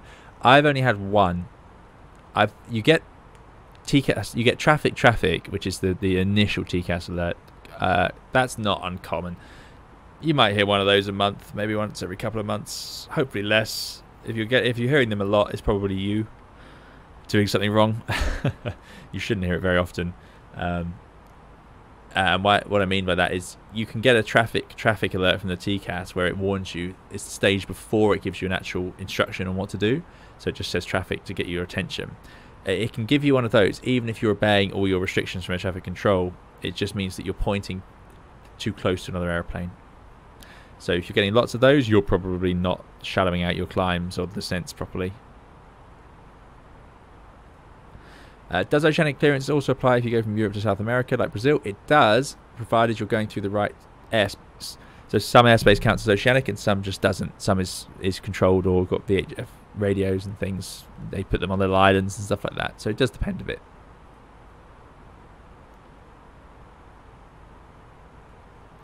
I need a Hoppy account. Yeah, I did try that once. I failed, but I will try again. Does the 787 work with Hoppy at all?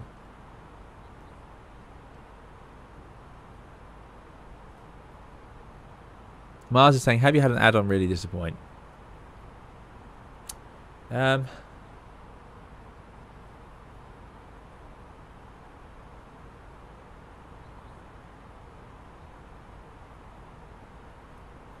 trying to think. I don't cover things. I definitely have. What they are, I don't know at the moment. I wouldn't have covered them on the channel if I didn't really like them. Is usually the case.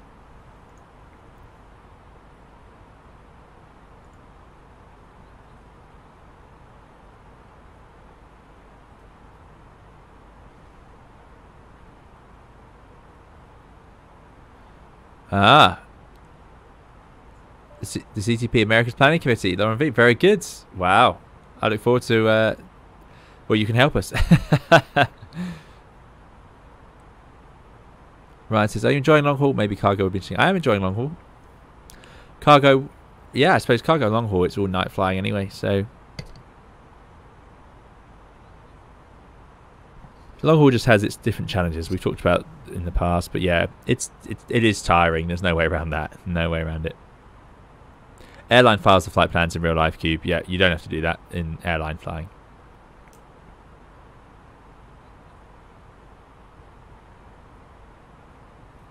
Laurie says, Miami Oceanic being one that uses VFR and radar.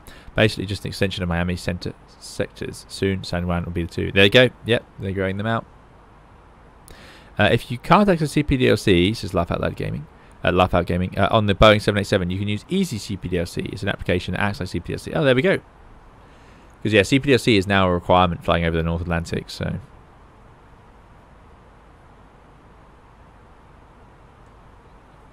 nice not to have to update the heading bug as well. Right. Oh, here's the first officer. Hello. Welcome. You gonna join us? Not much to do right now. That's probably why you're here. You gonna say hello? Silence. Hello. Nothing.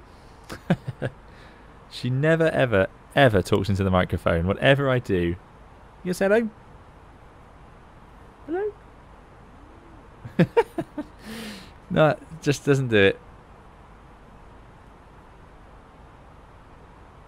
She knows I want her to speak into the microphone, and that hence the absolute refusal. Just a grumble. Try once more. Come on. Can you? Come on. Can you say hello? Hello? Okay. Hello? Hello? No. Just a blank stare.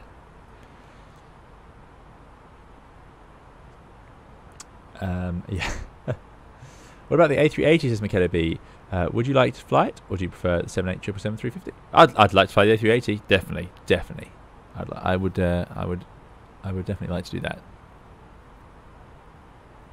Laugh Out Gaming says, when do you use lock versus approach mode? Do you ever use both ILS? No, you have to. If you're doing a full ILS, you'd use approach. If you're just flying a localizer approach, you'd use localizer. That's the only reason to do it.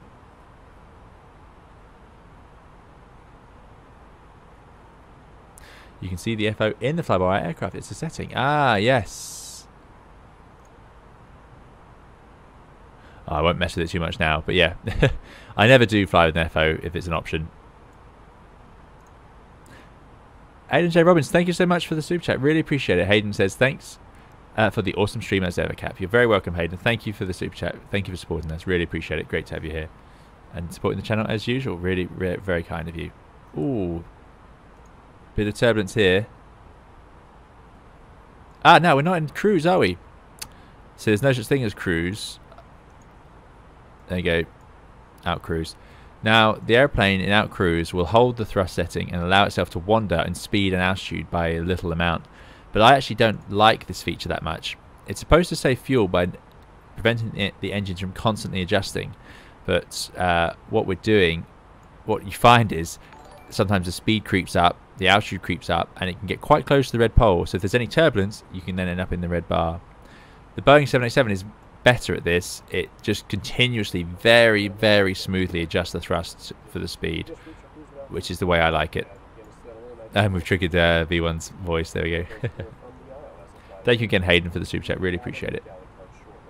Tabango says, does she miss you a lot now that you fly long haul? I think a bit.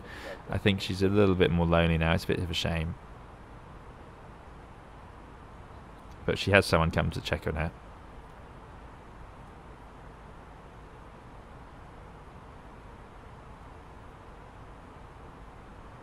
Lauren V may soon be on the way to being a real controller. Good luck, Lauren V. I hope so. That'd be fantastic.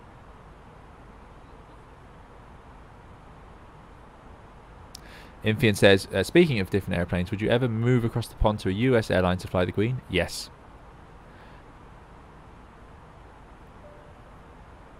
Expedite is rarely used. I have a video on the Expedite button. Laugh Out Gaming. So yeah, have a look at my search for 320 Sim Pilot Expedite.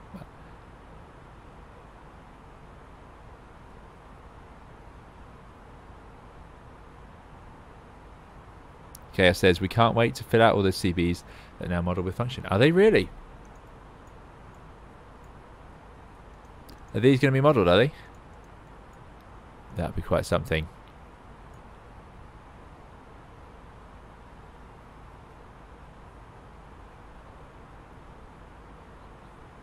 Do you think AI will make it into airplanes one day? I can think of it changing the optimum flight level automatically or turning off fasten seatbelts? Yeah, I mean, one day it's possible, isn't it?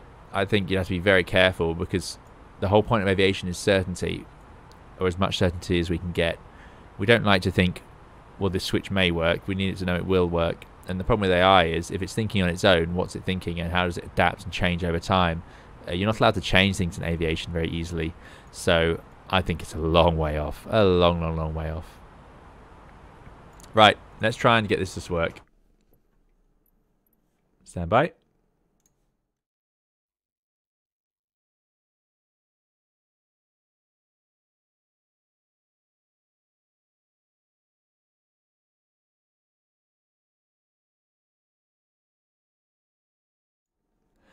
Right, we're loading in all the data. Isn't an autopilot AI?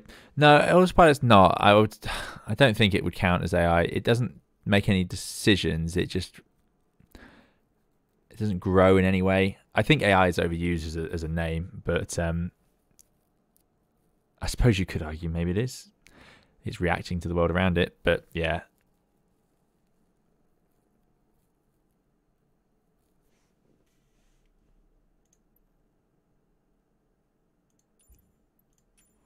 Hey, there we go. That's better.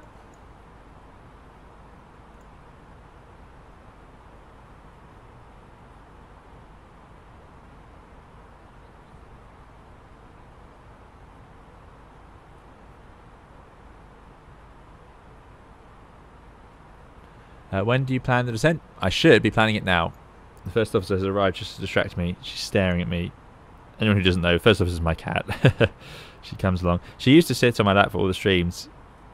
She quite likes it when I'm on the simulator because it's usually a couple of hours of still lap to stay on.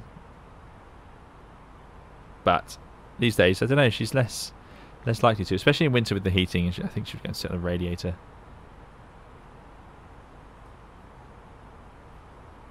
So she's distracting me now. Hello. Rolling around. Good. Let's set up.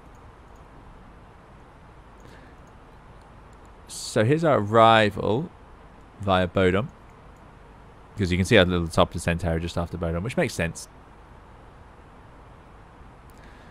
So let's get this sorted. So preparing for the descent. I remember this little hat we have to do. So flight plan first of all. Arrival.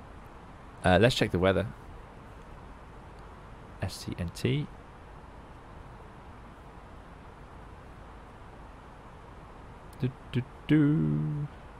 Puerto Natales in Patagonia. Beautiful part of the world. 31018. Wow, that's not too bad, but it is very much westerly then. So landing it onto... yeah, that's pretty good actually. So Bodom to Alpha via... Oh yeah, it's not a great arrival, is it? It stops at Mudas. And then we do the VOR to 28.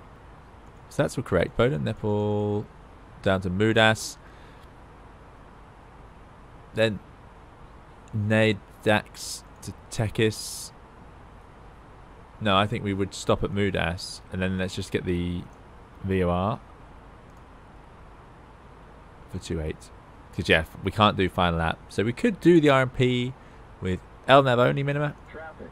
But we'll do the VOR. Alright, there's the TCAS alert again. And it's gone. Yeah, so actually we'll get rid of that. It's got to go by NetX. Oh, so we do need NetX. Okay, fine.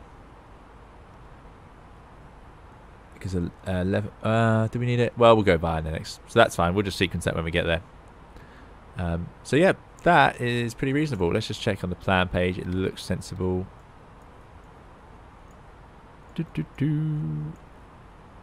Scroll. There it is, Mudas. And then we'd take radar vector something outbound to NetX. And then back in to the arrival. Pin. Maybe she wants to take this landing to Maybe she does indeed. Yeah, so there it is. Rudas out to NetX. I think that'll work. It's going to have to work. That's what we got. Sorry, I'm talking to my cat now. And there's the arrival. So let's check this.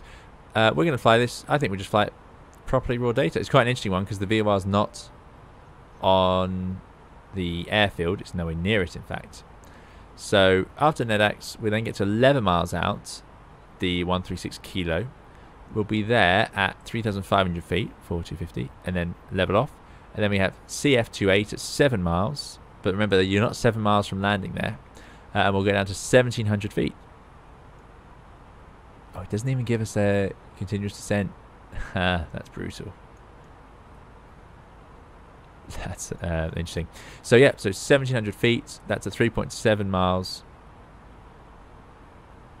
Sorry, we fly at 1,700 feet to the VOR, and then after the VOR, we descend on a 3 degrees down the rest of the slope. So it's not a long final approach, really. That's very short.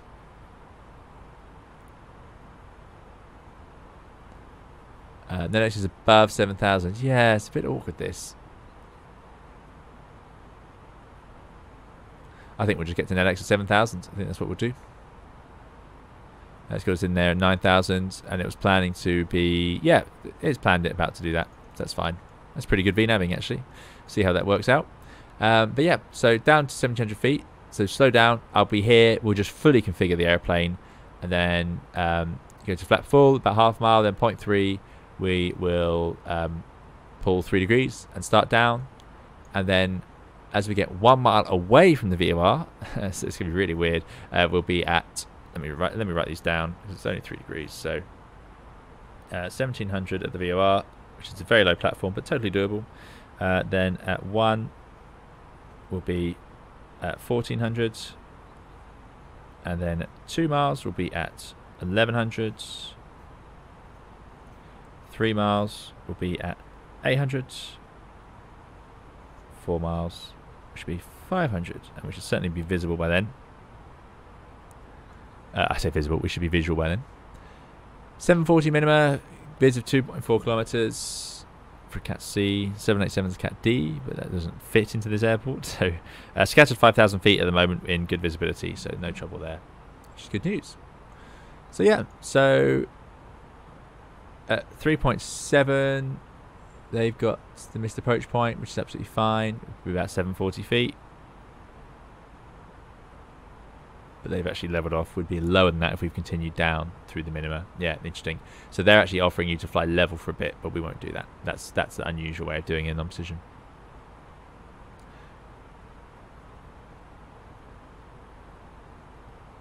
Good. So it's going to be quite an interesting one. So we're going to be flying down. I'll be using my FCU, certainly. We'll get down 3,500, track inbound. I'll be doing that with the VOR needle up, and I'm going to type in the course as well. So the flight plan's done. RadNav, I'm just going to tune the VOR 115.9 in there. Hopefully it will wake up. And we have an inbound course 316 all the way. 316. We can do the same on the other side. Let's hope it shows up early enough. 316. So it should identify on its own now. But we're a bit far out, obviously, for now. And then we can go to the VOR on here. And we'll just follow that by going to track FPA. And then we can fly that track once we're on it, 316, and once the crossbar aligns. Pretty straightforward, he says. And then we'll cross Papa November Tango, descending at Papa November Tango, which is the VOR, 3 degrees, and then disconnect flight directors off for the visual section. I'm excited. Should be good. So that is the RadNav progress page. Let's put in the runway. And then this is very different coding compared to how we do it on the Boeing. But this is going to be Sierra Charlie, November Tango, runway 28. I think this is better. The Boeing way, it doesn't work like that. It's a bit of a pain, really. I don't use it very often, in fact. Do you know if there's any SOPs about the Airbus table tray? Ask USA Flyer. Yeah, you don't. The table tray needs to be stowed for landing and takeoff, basically. Yeah, you can have it out during the taxi and obviously out during the cruise. Most pilots will put it away as they sort of get onto the approach below 10,000 feet.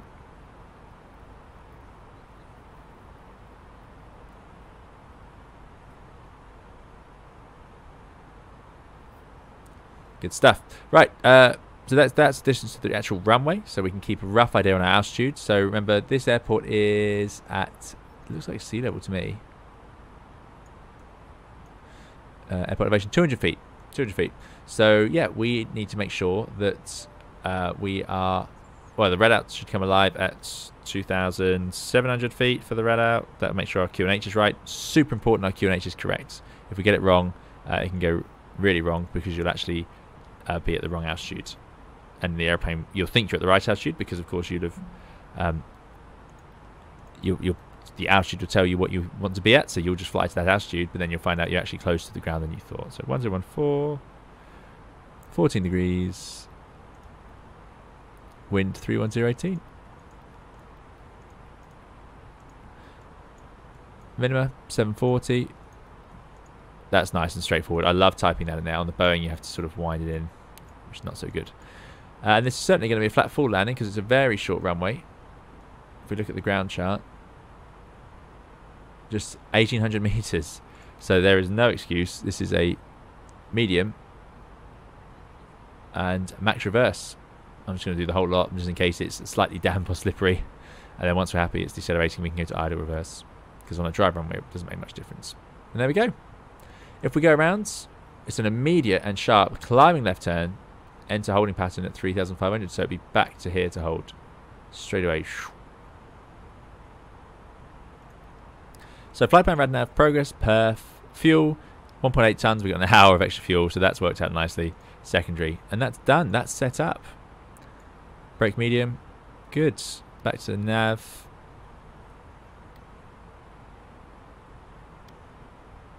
Now, there is a simpler way to fly this approach if the weather's good enough, which is we can just fly it visually. Once we're below 5,000 feet, we might get that opportunity, and then you don't have to bother with the whole FPA. Remember, we're going to have to check every altitude, so I've got to, at 1 mile from the VOR, check that I'm at 1,400 feet and adjust, and so on. You know, and then it's fiddly, it takes a lot of work. Why wouldn't you just fly visually if you can see out the window and align it with a 3-degree approach? That's something pilots would do. Well, as long as we're prepared for it, there's no reason not to. So what I am going to do that is go to the fix info. We don't need Tigno, but I can put the runway in. So let's put in SCNT runway 28. So that's the runway we're aiming for. And let's think of a plan for how we might visually fly this. That's a 3.7. That's distance from the VOR, confusingly. This is very topsy-turvy. It's only 0.8 miles from the runway. That is the point where you, in theory, would then align yourself with the runway. So what I could do is put in a 1 mile ring there, and then a radial. No, I'm not going to put radial in. What I could do now, well, I'm going to have the approach drawn on the nav display anyway, because it's already in there. Let's just see what this looks like. We're just drawing a picture here. Now, this is something I've not done in the 787 yet, but I would love to, because 787 you can actually just draw waypoints on. It's really quite good, as long as you know what you've drawn. So if we were flying visually, what we're going to do, so we'll come downwind. If we think we have the altitude off and we get down to 5,000 feet here, so there's a lot of terrain around, so we do need to be careful that we're following this correctly. We can get ourselves down into the bay, and then we could turn in early, couldn't we? We don't have to fly around over here. There's no terrain over here. Going out to 11 miles just to fly a more complex approach. So disconnect, flight directors off, and then we'll descend down to an altitude that we think is safe. Visually, we can say that that's pretty much down to 1,000 feet above the ground here. But let's get ourselves down to 2,000 feet. Or no, let's make it simple. Let's go down to 1,700 feet at the VOR. So we're going to have the VOR tuned anyway. It's here, Papa November Tango. So if we descend to 1,700, make sure we get there at 1,700, fully configure the airplane, and then we can just fly in from the VOR and then turn on final. we could just do this visually. I don't see why we need to make it more difficult than that. There's no reason to cut it in tighter. It just means we can skip out this procedural part. So that'd be the plan. If we get visual, judge the altitude, get ourselves to the Papa November Tango. The key thing here, don't rush yourself in.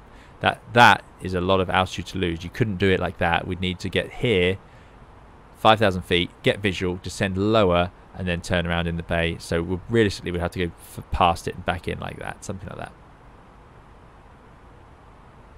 I'm making this sound very complicated, but that would be a way to do visual. The trick is not rushing in and messing up your config. So we'll see if I manage to do that. Sun's going down. Top descent about 90 miles away, looking good. So yeah, I can't think of any more rings worth drawing really. Got the 1 mile ring there, which is what we'd aim for from the VOR, and then intercept from there, and just 3 degrees the whole time, which we can do on the PFD. Easier in the 7.8 with the HUD, but there we go. Next checklist would be the approach checklist, so we don't have to do that yet. Got the minimums in, which doesn't appear there, which I was looking for there. You can see me hesitate as I do a Boeing thing.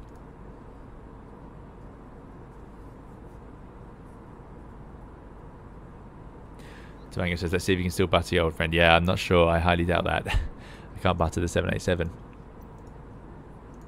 Oh, there we go. Good stuff. Koski says, hello Captain, long-term follower here. Thanks for the videos. Just spent a few days in hospital after 2 surgeries. Sadly, the C word arrived before Christmas. I've enjoyed listening and watching your streams. Really sorry to hear that, Koski. Yeah, that's horrible news, of course. But hopefully you are able to fight through that as best you can, and I hope all the best for the future, and that you get some good news soon. Yeah, so I'm glad the streams have been enjoyable for you, and thanks for coming along today and sharing with us. And yeah, all the best. Really hope that works out as soon as it possibly can. A lot of energy needed to do that, I'm sure. So yeah, I hope you have some people around you to help you with that.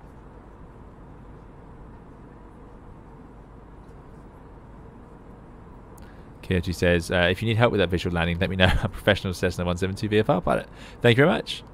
Well, you can keep a close eye and judge.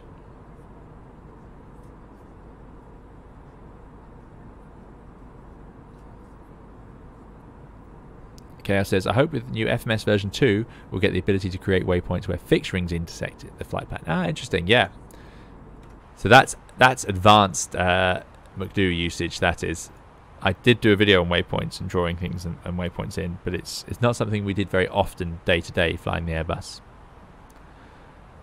But yeah, what you could do is draw a 3.7 mile ring around the Puerto Natales VOR.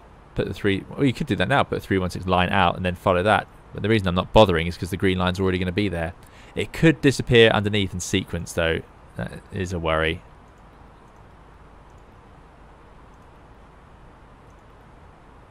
Let's not risk that. Papa November Tango 1159 4 mile ring.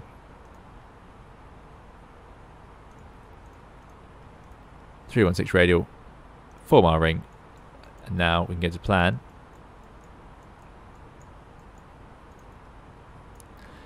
Yeah, see, this sort of stuff I would struggle with, and well, I'd need some careful thinking on the 7.8. But remember, you just fly a lot less approaches, so you just don't see this stuff as much. There we go. So now, even if the whole flight plan sequences to the runway and drops everything else, we have our aiming point. So we'll follow that blue line and then intercept the runway there at that marker there. Just something to have. And we know the speed and energy we're going to do it. So that's what you need. So yeah, we're set up for the visual, I'd say. Logie says, I'm totally not managing this approach on my fly along. I'll still try regardless. So, well, all the best. And if you fly visually, then, you know, is it just about managing the energy? Good luck. I am using the mini cockpit, Dave. Yeah. Why do you say McDo like a McDonald's item now? McDo with the large fries, please. Yeah, it's just yeah, that's a term that a lot of pilots use. That McDo. It's a shortened name for MCDU. which stands for multifunction control display unit. I don't know. Computer management computer display unit. Goodness me, I don't know that anymore. That has left my brain.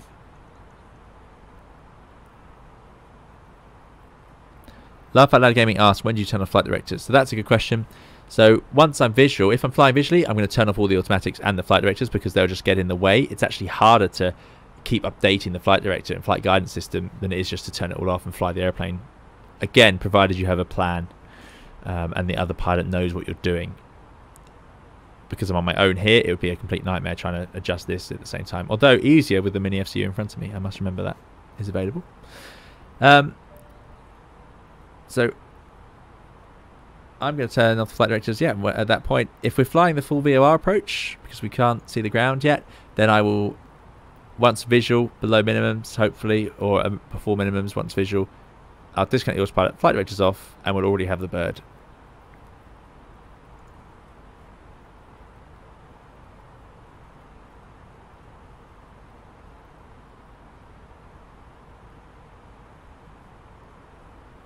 Multifunction control display unit, says Organ Aviator. Thank you. Yes, very good. That sounds about right. Multifunction control and display unit. Yep. I will be using auto thrust, Tango. Yeah, Airbus is designed to fly with the auto thrust, so I'll just use it. How long until final approach? Well, I can tell you. 1937. So, 20 minutes probably. Not long. Goes quickly. Quickly enough. Descent in about 60 miles. Not that long. I'm going to speed up a bit. Let's try out this FCU. Yes. Let's do 8-0. Slow for us these days. Want to get there before it gets dark.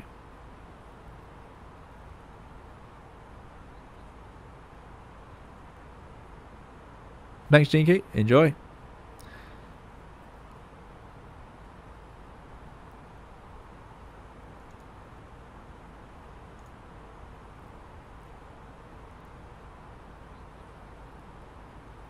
On a Boeing aircraft, the autopilot doesn't fully rely on the flight directors. I'm pretty sure you can fly around without the flight directors on, and you can do the same on this one. You see there, it's not the flight directors that are concerning. It's the flight mode enunciators that tell you what the airplane's actually doing. By the way, we won't be pushing the LS button today. Must remember that. 4.7 tons. We making fuel here. Yeah, making a lot of fuel.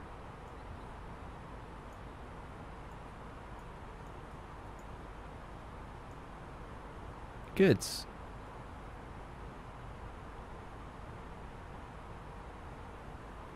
I feel like this has gotten thinner as well. It looks quite thin to me, but I'm not a good judge of that anymore. It could be because the 787 pillars are thick. This pillar comes way back, and so do these. They're thicker than this. But that looks very slender to me. Don't know.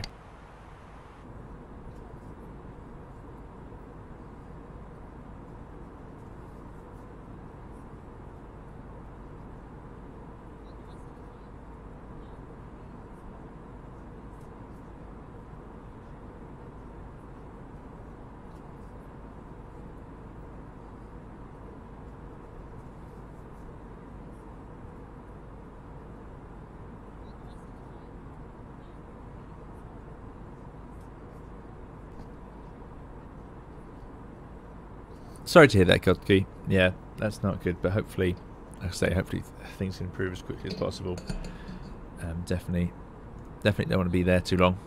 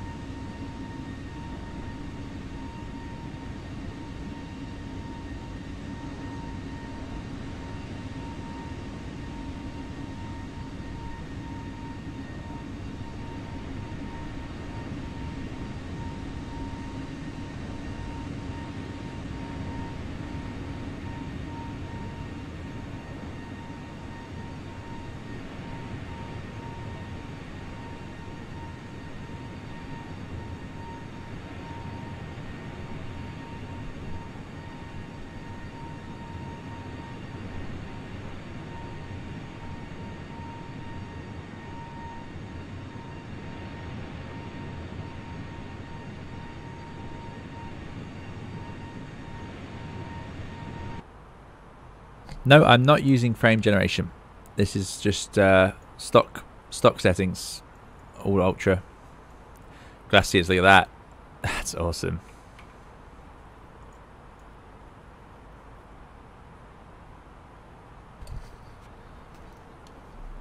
That's awesome.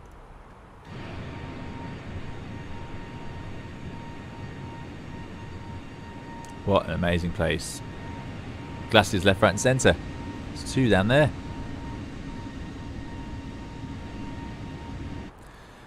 So there is a big national park under us now.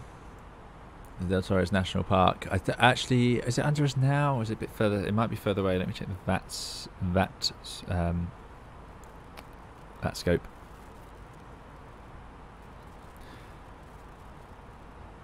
We are down here. Way down here.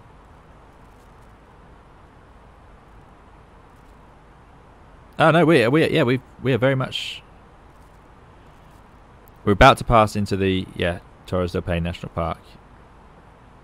Awesome.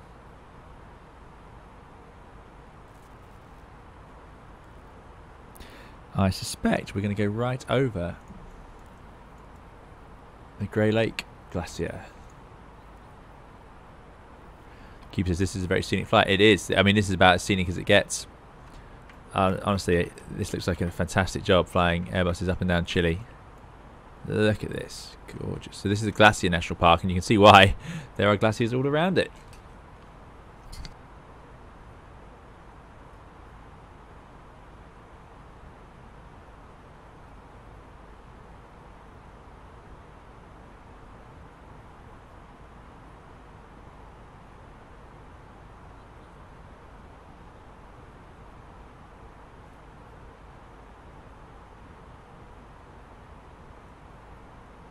Oh, there we go. I was right. Chaos says that they have indeed thinned down this centre pillar.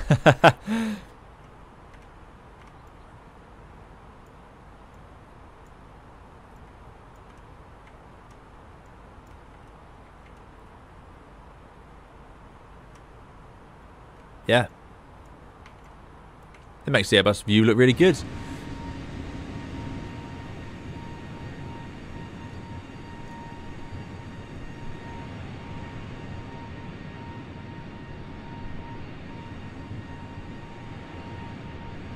Is it that thin?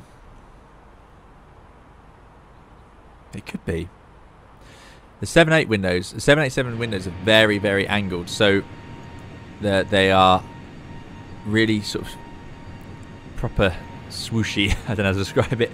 Really tilted back, and they sit a long way in front of you, a long, long, long way in front of you. You can't really reach the bottom of them, and they are beautiful, but they have thick pillars. You've got pillars that come right into the flight deck here and here. The best thing is that you don't have this pillar. I don't think the windows go as far back as on the A320. It probably comes about here, but you just get one massive window here, and it's also much lower. It runs down way below you here, so you get a ridiculously good view out of the 787. It's amazing. You can see right down.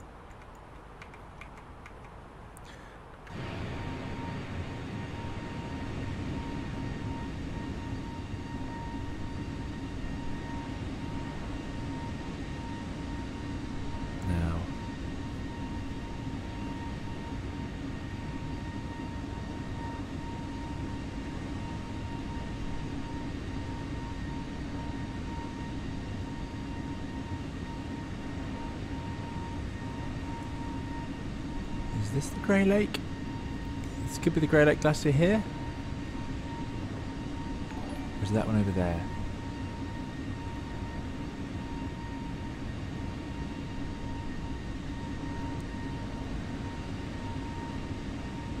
We are on VATSIM, Jinky. We are on VATSIM. Kelby says, that's interesting how you're pronouncing glaciers compared to a person from the States. Yeah, I won't do an American accent, but I'm imagining it would be in the States, glaciers. From the outside, it's actually thicker since it's still the old cockpit. I see. I mean, I think the outside looks right. I don't think it should be any thinner than that. I mean, that already looks pretty good. But yeah, definitely, it's definitely thinner on the interior one.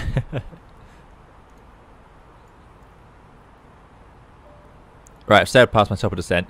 So, let's put the first one in, 9,000. Sorry, actually I can put 9,000 in. The airplane should obey, and this will be a good test of it. Check speed mode, manage speeds, thrust idle open descent, must do manage descent. A risk here, I wouldn't do this in real life, any turbulence and it could potentially overspeed because it goes right up to the red bar. Glacier. Yeah, that's it. That's what they would say.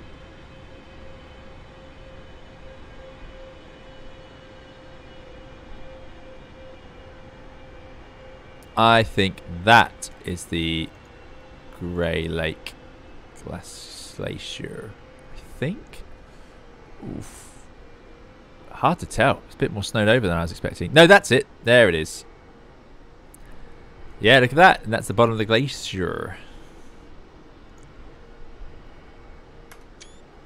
Very cool. Very cool, Bateman. That's the Grey Lake. And then this is a beach. And then there's a hotel here. And you can walk along the beach. And then a boat takes you up and over here. And you can go and see the glacier. Look at it. Unbelievable. It looks like a poster for Flight Simulator. In this national park, you can also see wild flamingos, which is pretty cool. Yeah, we are, of course, high. Not the highest, though, we've ever been, but we're pretty high. Right, let's procedurally pick an altitude to descend to, instead of just making it up. Normally, air traffic control would just clear you. I'm going to put in 3... I'm going to put in 5, because that's where we want to be visually. So, 5, and we'll put in the QNH as we get lower.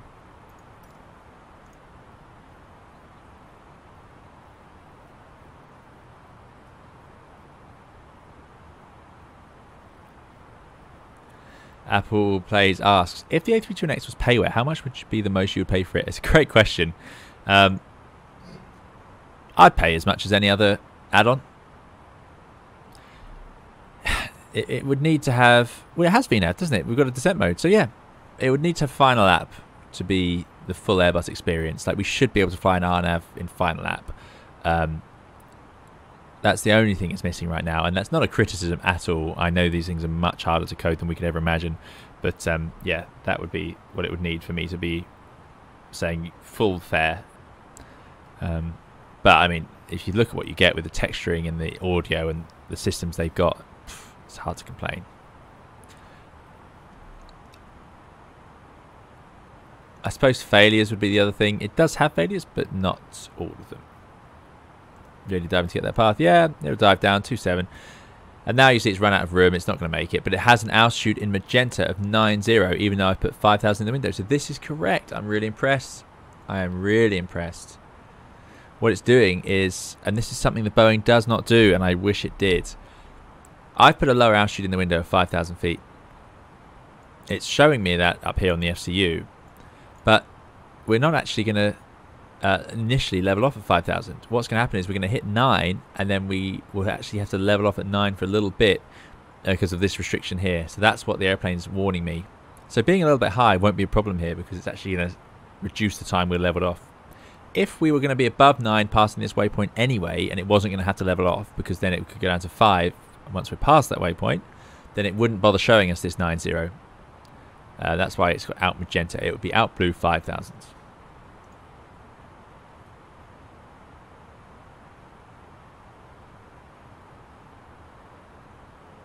Second flight plan and soft go around would be nice too. Indeed, Stephen. Yeah, that's true.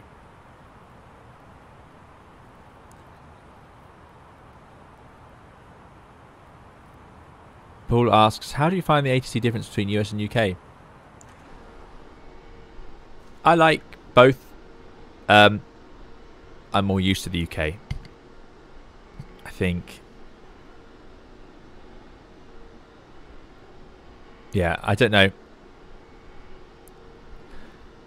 I've had good experiences in the US so far. I'll say that. So I've enjoyed it. I find them really friendly and helpful. But there is more of a sense in the US that the controller is it's the controller playing chess with their own pieces and you are there to do exactly what you're told the second they tell you.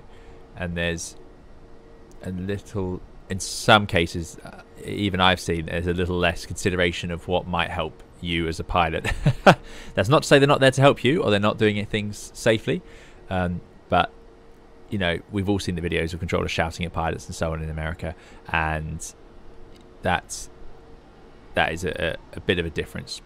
Also, the more conversational way they chat, I actually really like that. I think it gets a lot of information across quite quickly, but it can have issues, obviously, especially with people whose English isn't their first language. I think standard phraseology works particularly well when you're trying to mix a lot of different cultures and languages together at once. But yeah, I've enjoyed it. I've enjoyed flying in America, and I've had a great experience with very nice controllers looking after me.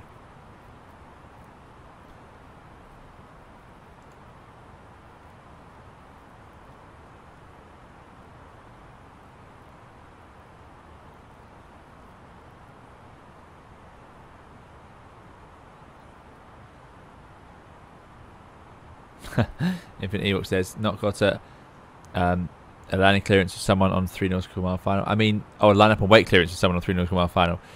So something that happens in America is they will clear you to land with airplanes on the runway in front of you all the time. That's something that does happen in Europe, but it's not all that common. It happens a lot in America. I really like this livery. Really nice. I know it's pretty much a Euro white livery, as we would call it, just the basic white airplane, even white engines, but they did paint the tail. To me, that demands some level of credit. Oh, unreal. Look at this simulator. Oh, what a time to be flight simming. I think just not that long ago what we were trying to achieve, you know, the amount of add-ons you need in FSX and stuff to get it looking half decent.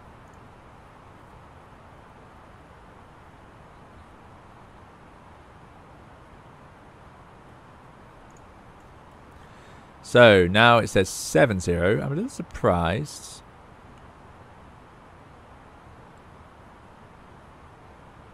Anyway, we're absolutely no way going to fly that visual because we've just passed the VOR 16,000 feet. These waypoints came about much quicker than I had expected. So the airport's actually down here somewhere.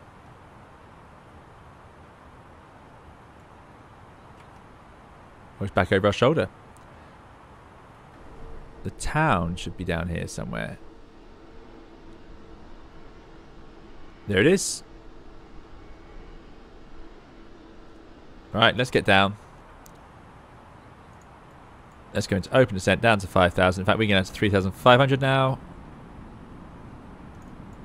Let's run the checklist. So, RF, we have not set that. On QNH 1014. We're in thrust side open descent with the speed brakes out. And seat belts can go on. Well, we haven't got 10,000 feet, but we'll do that now. 10,000, get the landing lights on. So they're preparing. Minimums, 740, auto brake. Please be at medium still. It is, that's a good sign. And engine mode selector is normal. That's complete. Right, well, we're visual. Another way to do visual is you can use the automatics for a while, can't you? So if we don't want to fly all the way out to NetX above 7,000, and it's reverted to heading anyway, we are a little bit stuck because of the clouds, but I can see clearly on the left, so I'm going to bring it round into the left, and we'll descend in this gap in the clouds. I don't see why not. And that will keep us in this area. Speed brake staying out.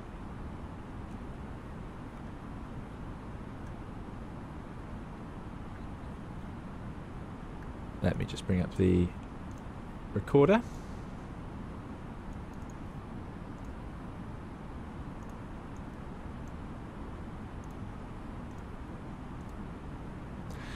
Now, the speed brakes aren't so effective here. I mean, they should. I think we should be doing more than 2,800 feet, to be fair. They're not really deploying very much. That is partly because it's a 320, and this does have the speed brakes only go to half deflection. So, yeah. It could be the reason. I'm going to do 250 below 10 just because we are getting into terrain areas here. Airport's over there. But we can see it. There's the beacon. The VOR is somewhere here. There's the terrain we've got to avoid. So I'm going to circle back around. I'm going to do a extended center line from, let's do from the CF.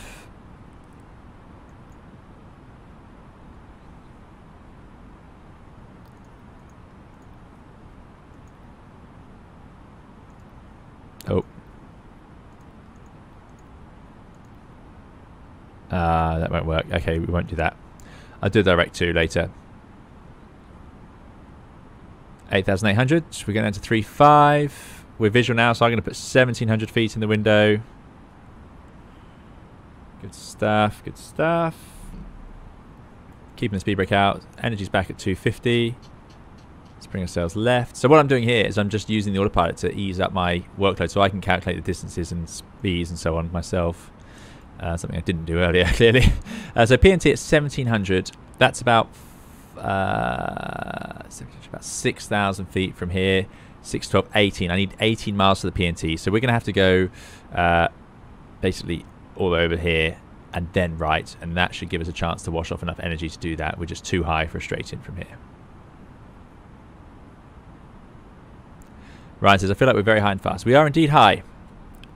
We're not too fast. Again, speed brakes on the 20 are a little bit frustrating. We could take out the autopilot and do it, but I'm using the autopilot to ease my workload a bit here.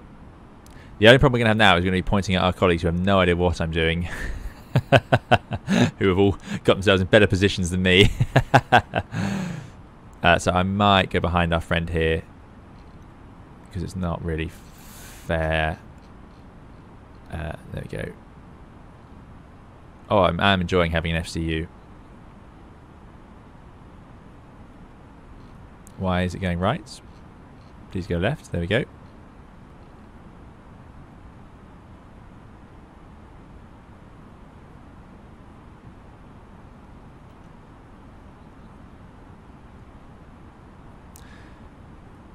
Oh, we're going to point right at them.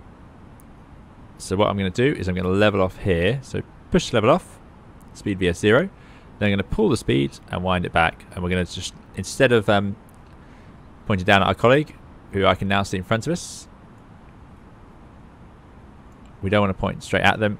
They're 1,000 feet below. So we're going to fly level, reduce our speed, and take the energy out by slowing down.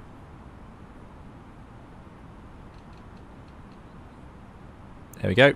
Go to flaps 1. Come back to S speeds.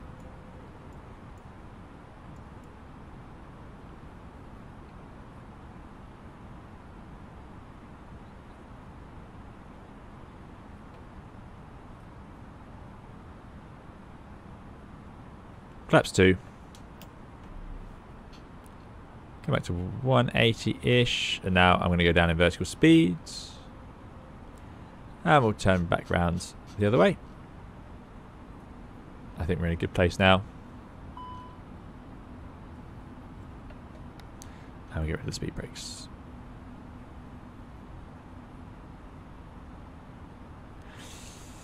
I'm going to do thrust level open descent. The speed brakes are in, so 180 flap 2, we should get a reasonable rate of descent, and that way it will just protect itself. 4,000 feet. Airfield is 12. It's almost 15 miles away. So actually we're slightly below the profile now. So that's all looking good. 1,700 feet. There's my level off arrow. And that's about at the Papa November Tango. So that's where we want it. Looking good. Are we on Unicom? 128, yeah. Puerto Natales traffic. Aerosky 338. 15 mile final runway 28. That turned quicker than I thought it would. Look at that. Excellent. Well, we are essentially flying the VOR. That was, you know, that's how you end up being rushed into an approach. I was too busy enjoying the scenery. So let's finesse this now. Let's pull the vertical speed. Just shadow it out a bit. And we'll come back to 160.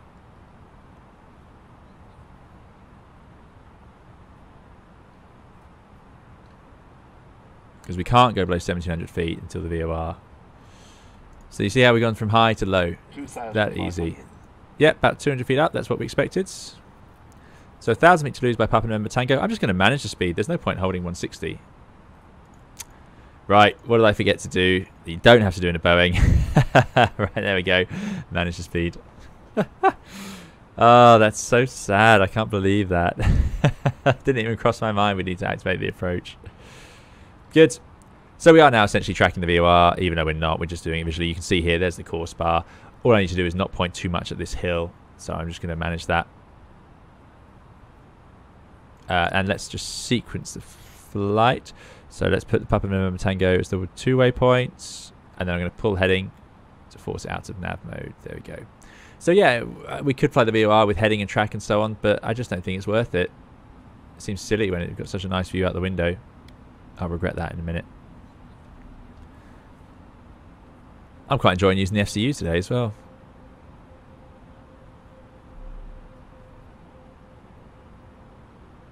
Still 8 miles from landing.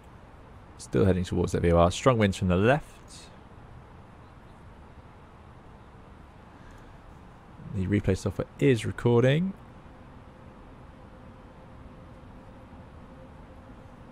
Well, it won't be continuous. We'll have a nice little cruise at 1,700 feet. Which is where it should be. I believe the platform was 1,700. Yes, it was. There we go. That's where we are. Hello. Come to help. Thank you. There's that star. Hello. What's the problem?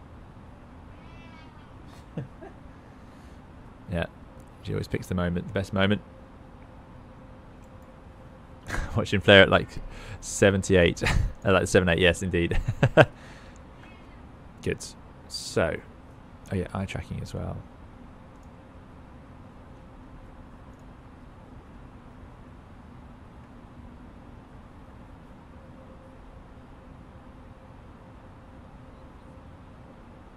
Well, you know, in the end, that wasn't any more efficient than just flying the procedure because we had to do that circling. But hopefully you saw.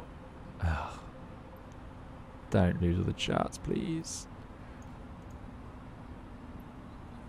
How sometimes you have to just manage. There's the town.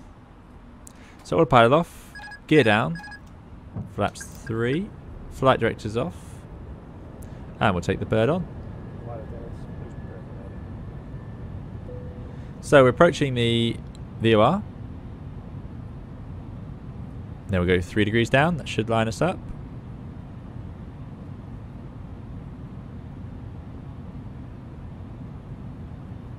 So we go flat full.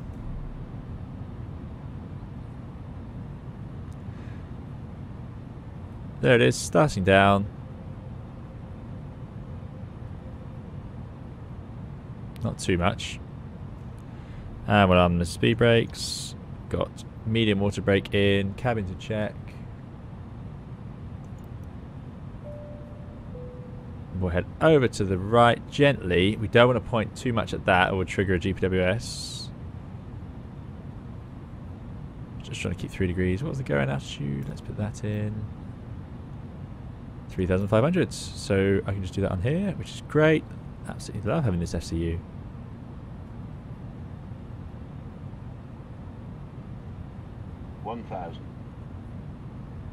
Good stuff. There is a landing checklist in here. Most airlines will just do it from the ECAM. Yeah. So green, landing checks complete. I can see 2 whites, 2 reds over there. Maybe 3 whites. Let's keep it coming down. Oh, not that much. It's a little over responsive there. Puerto Natales traffic, southwest 120 at 3,500 feet, going direct November Tango 118, and then on to the RNAV, Yankee runway 28 approach. Wind is slightly from the left. Oh, actually, it's pretty much down the runway, so we'll just turn as per normal. Air Sky 338, final approach to land, Puerto Natales. 400. Just going to move the microphone down a bit. Traffic turning Minimum. runway 28, 13 miles out. I think it's a narrow runway as well.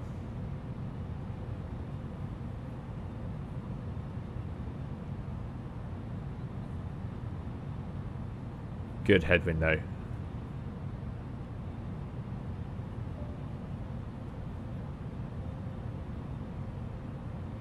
So that's too much pitching down. That's my fault there. I don't know if it seems very responsive on the pitch, but How long do you think you will be till Papa November? I'm sure it's me. No touchdown zone either. I'm currently about 10 miles, 50. 10 miles east of November Tango 40, 118. 30, At 20. Retard. traveling at 220 knots. 5. Roger, I'm currently 6 miles away from Max reverse. Tango at 190 knots. So what I think it should Nose down. Brakes have engaged. Reverses. Speed brakes. Just let me know. Oh, no trouble. Oh yeah, I'll report on a short final for... Manual brakes. We won't even need to use the turnaround spot.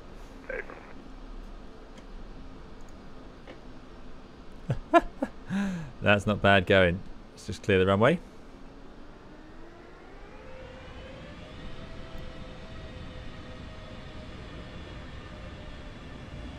Oh, not that much.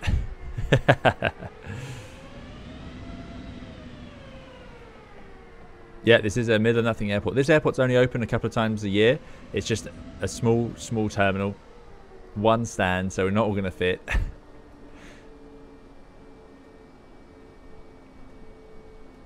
And there we go. I'm going to leave everything out for the replay. I think we made it. That was a pretty fun approach. I'm glad we got to do that. Oh, there's a marshaller. Look at that. Who provided the marshaller? Yeah, and then to vacate, it would be a right turn out. There we go. So, thank you all for flying along. We won't do the after landing flow and so on because we're going to look at the replay in just a moment. But yeah, I think that worked out. A little bit low on final, perhaps, which will be down to the fact that I was just, every time I pitched forwards, trying to correct a little bit high, I was getting too much nose down. Don't know if that's my settings or just me being used to the 7.8, which is perhaps a bit less responsive in pitch. I don't know. Interesting one, but there we go. And yeah, that was a bit of a noticeable skid at the end. Tamango says, once a 320 pilot, always a 320 pilot. Yeah, that's fun. And it's a narrow runway here, so it gives you that strange visual picture as well. Let's put the speed brakes down. We're at flat full. So I think we'll have some colleagues landing shortly, and then we'll have our replay. But thank you for flying along. I hope you've enjoyed it. I've really enjoyed it. Beautiful. I mean, this has got to be the most spectacular, if not one of the most spectacular flights we've ever done. What a beautiful part of the world. And what a privilege we get to fly to these places in the sim. I mean, just brilliant. Right, we won't wait too long. But thank you to those who have flown along. Really, really appreciate it. And it's always nice to have company on these flights. I'm not sure. Yeah, I can't actually see anyone. Puerto Natales, Aerospace 402, the 4 miles final, runway 28. So here we are. We're parked up here. And look at the view of the national park. Great flight. Loved it. Say bye to the FO. Go give her some treats. Yeah, the FO will get some treats. She's back with me. She was with me for the landing. She didn't get in the way. She was very well behaved for once. Yeah. Okay, well, thank you to our colleagues for flying along. I will disconnect from VATSIM. Apologies we couldn't stay, but yeah, we actually did some good separation from each other on that one. Let's jump back into the airplane and let's load up the replay.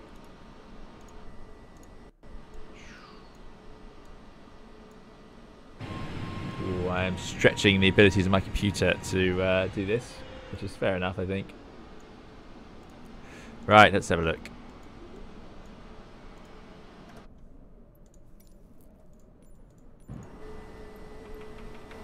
Quite a late turn on final, but that's normal. Oh, I think. Oh, let's have a window. There we go. Should have done that.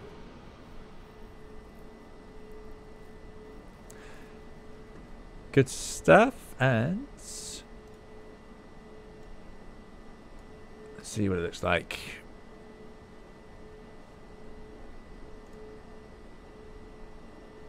Ah, so this has got to be narrow, isn't it? This doesn't look 45 to me. I think perhaps the white lines are narrowed. Into the flare. Oh yeah, well that's about as good as we've ever managed on the Airbus, isn't it? Not too bad. Helped by quite a straightforward, nice headwind. No touchdown zone markers, so we definitely floated a little bit more, but we did cross the threshold a tad low, so.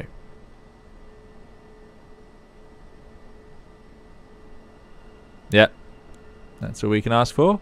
And then it stopped. I mean, this is unrealistically quick. That would have been an absolutely horrendous deceleration for passengers. You would definitely need to go and backtrack it from this one. But there we go. Right, let's put it back on approach. Somewhere reasonable. Have I done it? Have I finally pushed it too far? 600 feet. Good stuff. And there's a town. I think that should be good. So I'm going to say thank you all so much for coming along today. Thank you for flying along. Thank you for chatting. Thank you for just watching and joining us. I really, really appreciate it. If you've enjoyed, do please leave a like on the way out. It makes a huge, huge difference to the channel. More 787 tutorials are in the works. I'm still working on those. So yeah, do stay tuned and do subscribe if you'd like to see those, and we'll talk more about 787 in future. Thank you so much for the donations and super chats. Really, really appreciate the support. And thank you to the moderators for looking after us, of course. That's it for now then. We will see you all in another video or live stream very soon. Keep safe and well. Thank you so much. Bye-bye.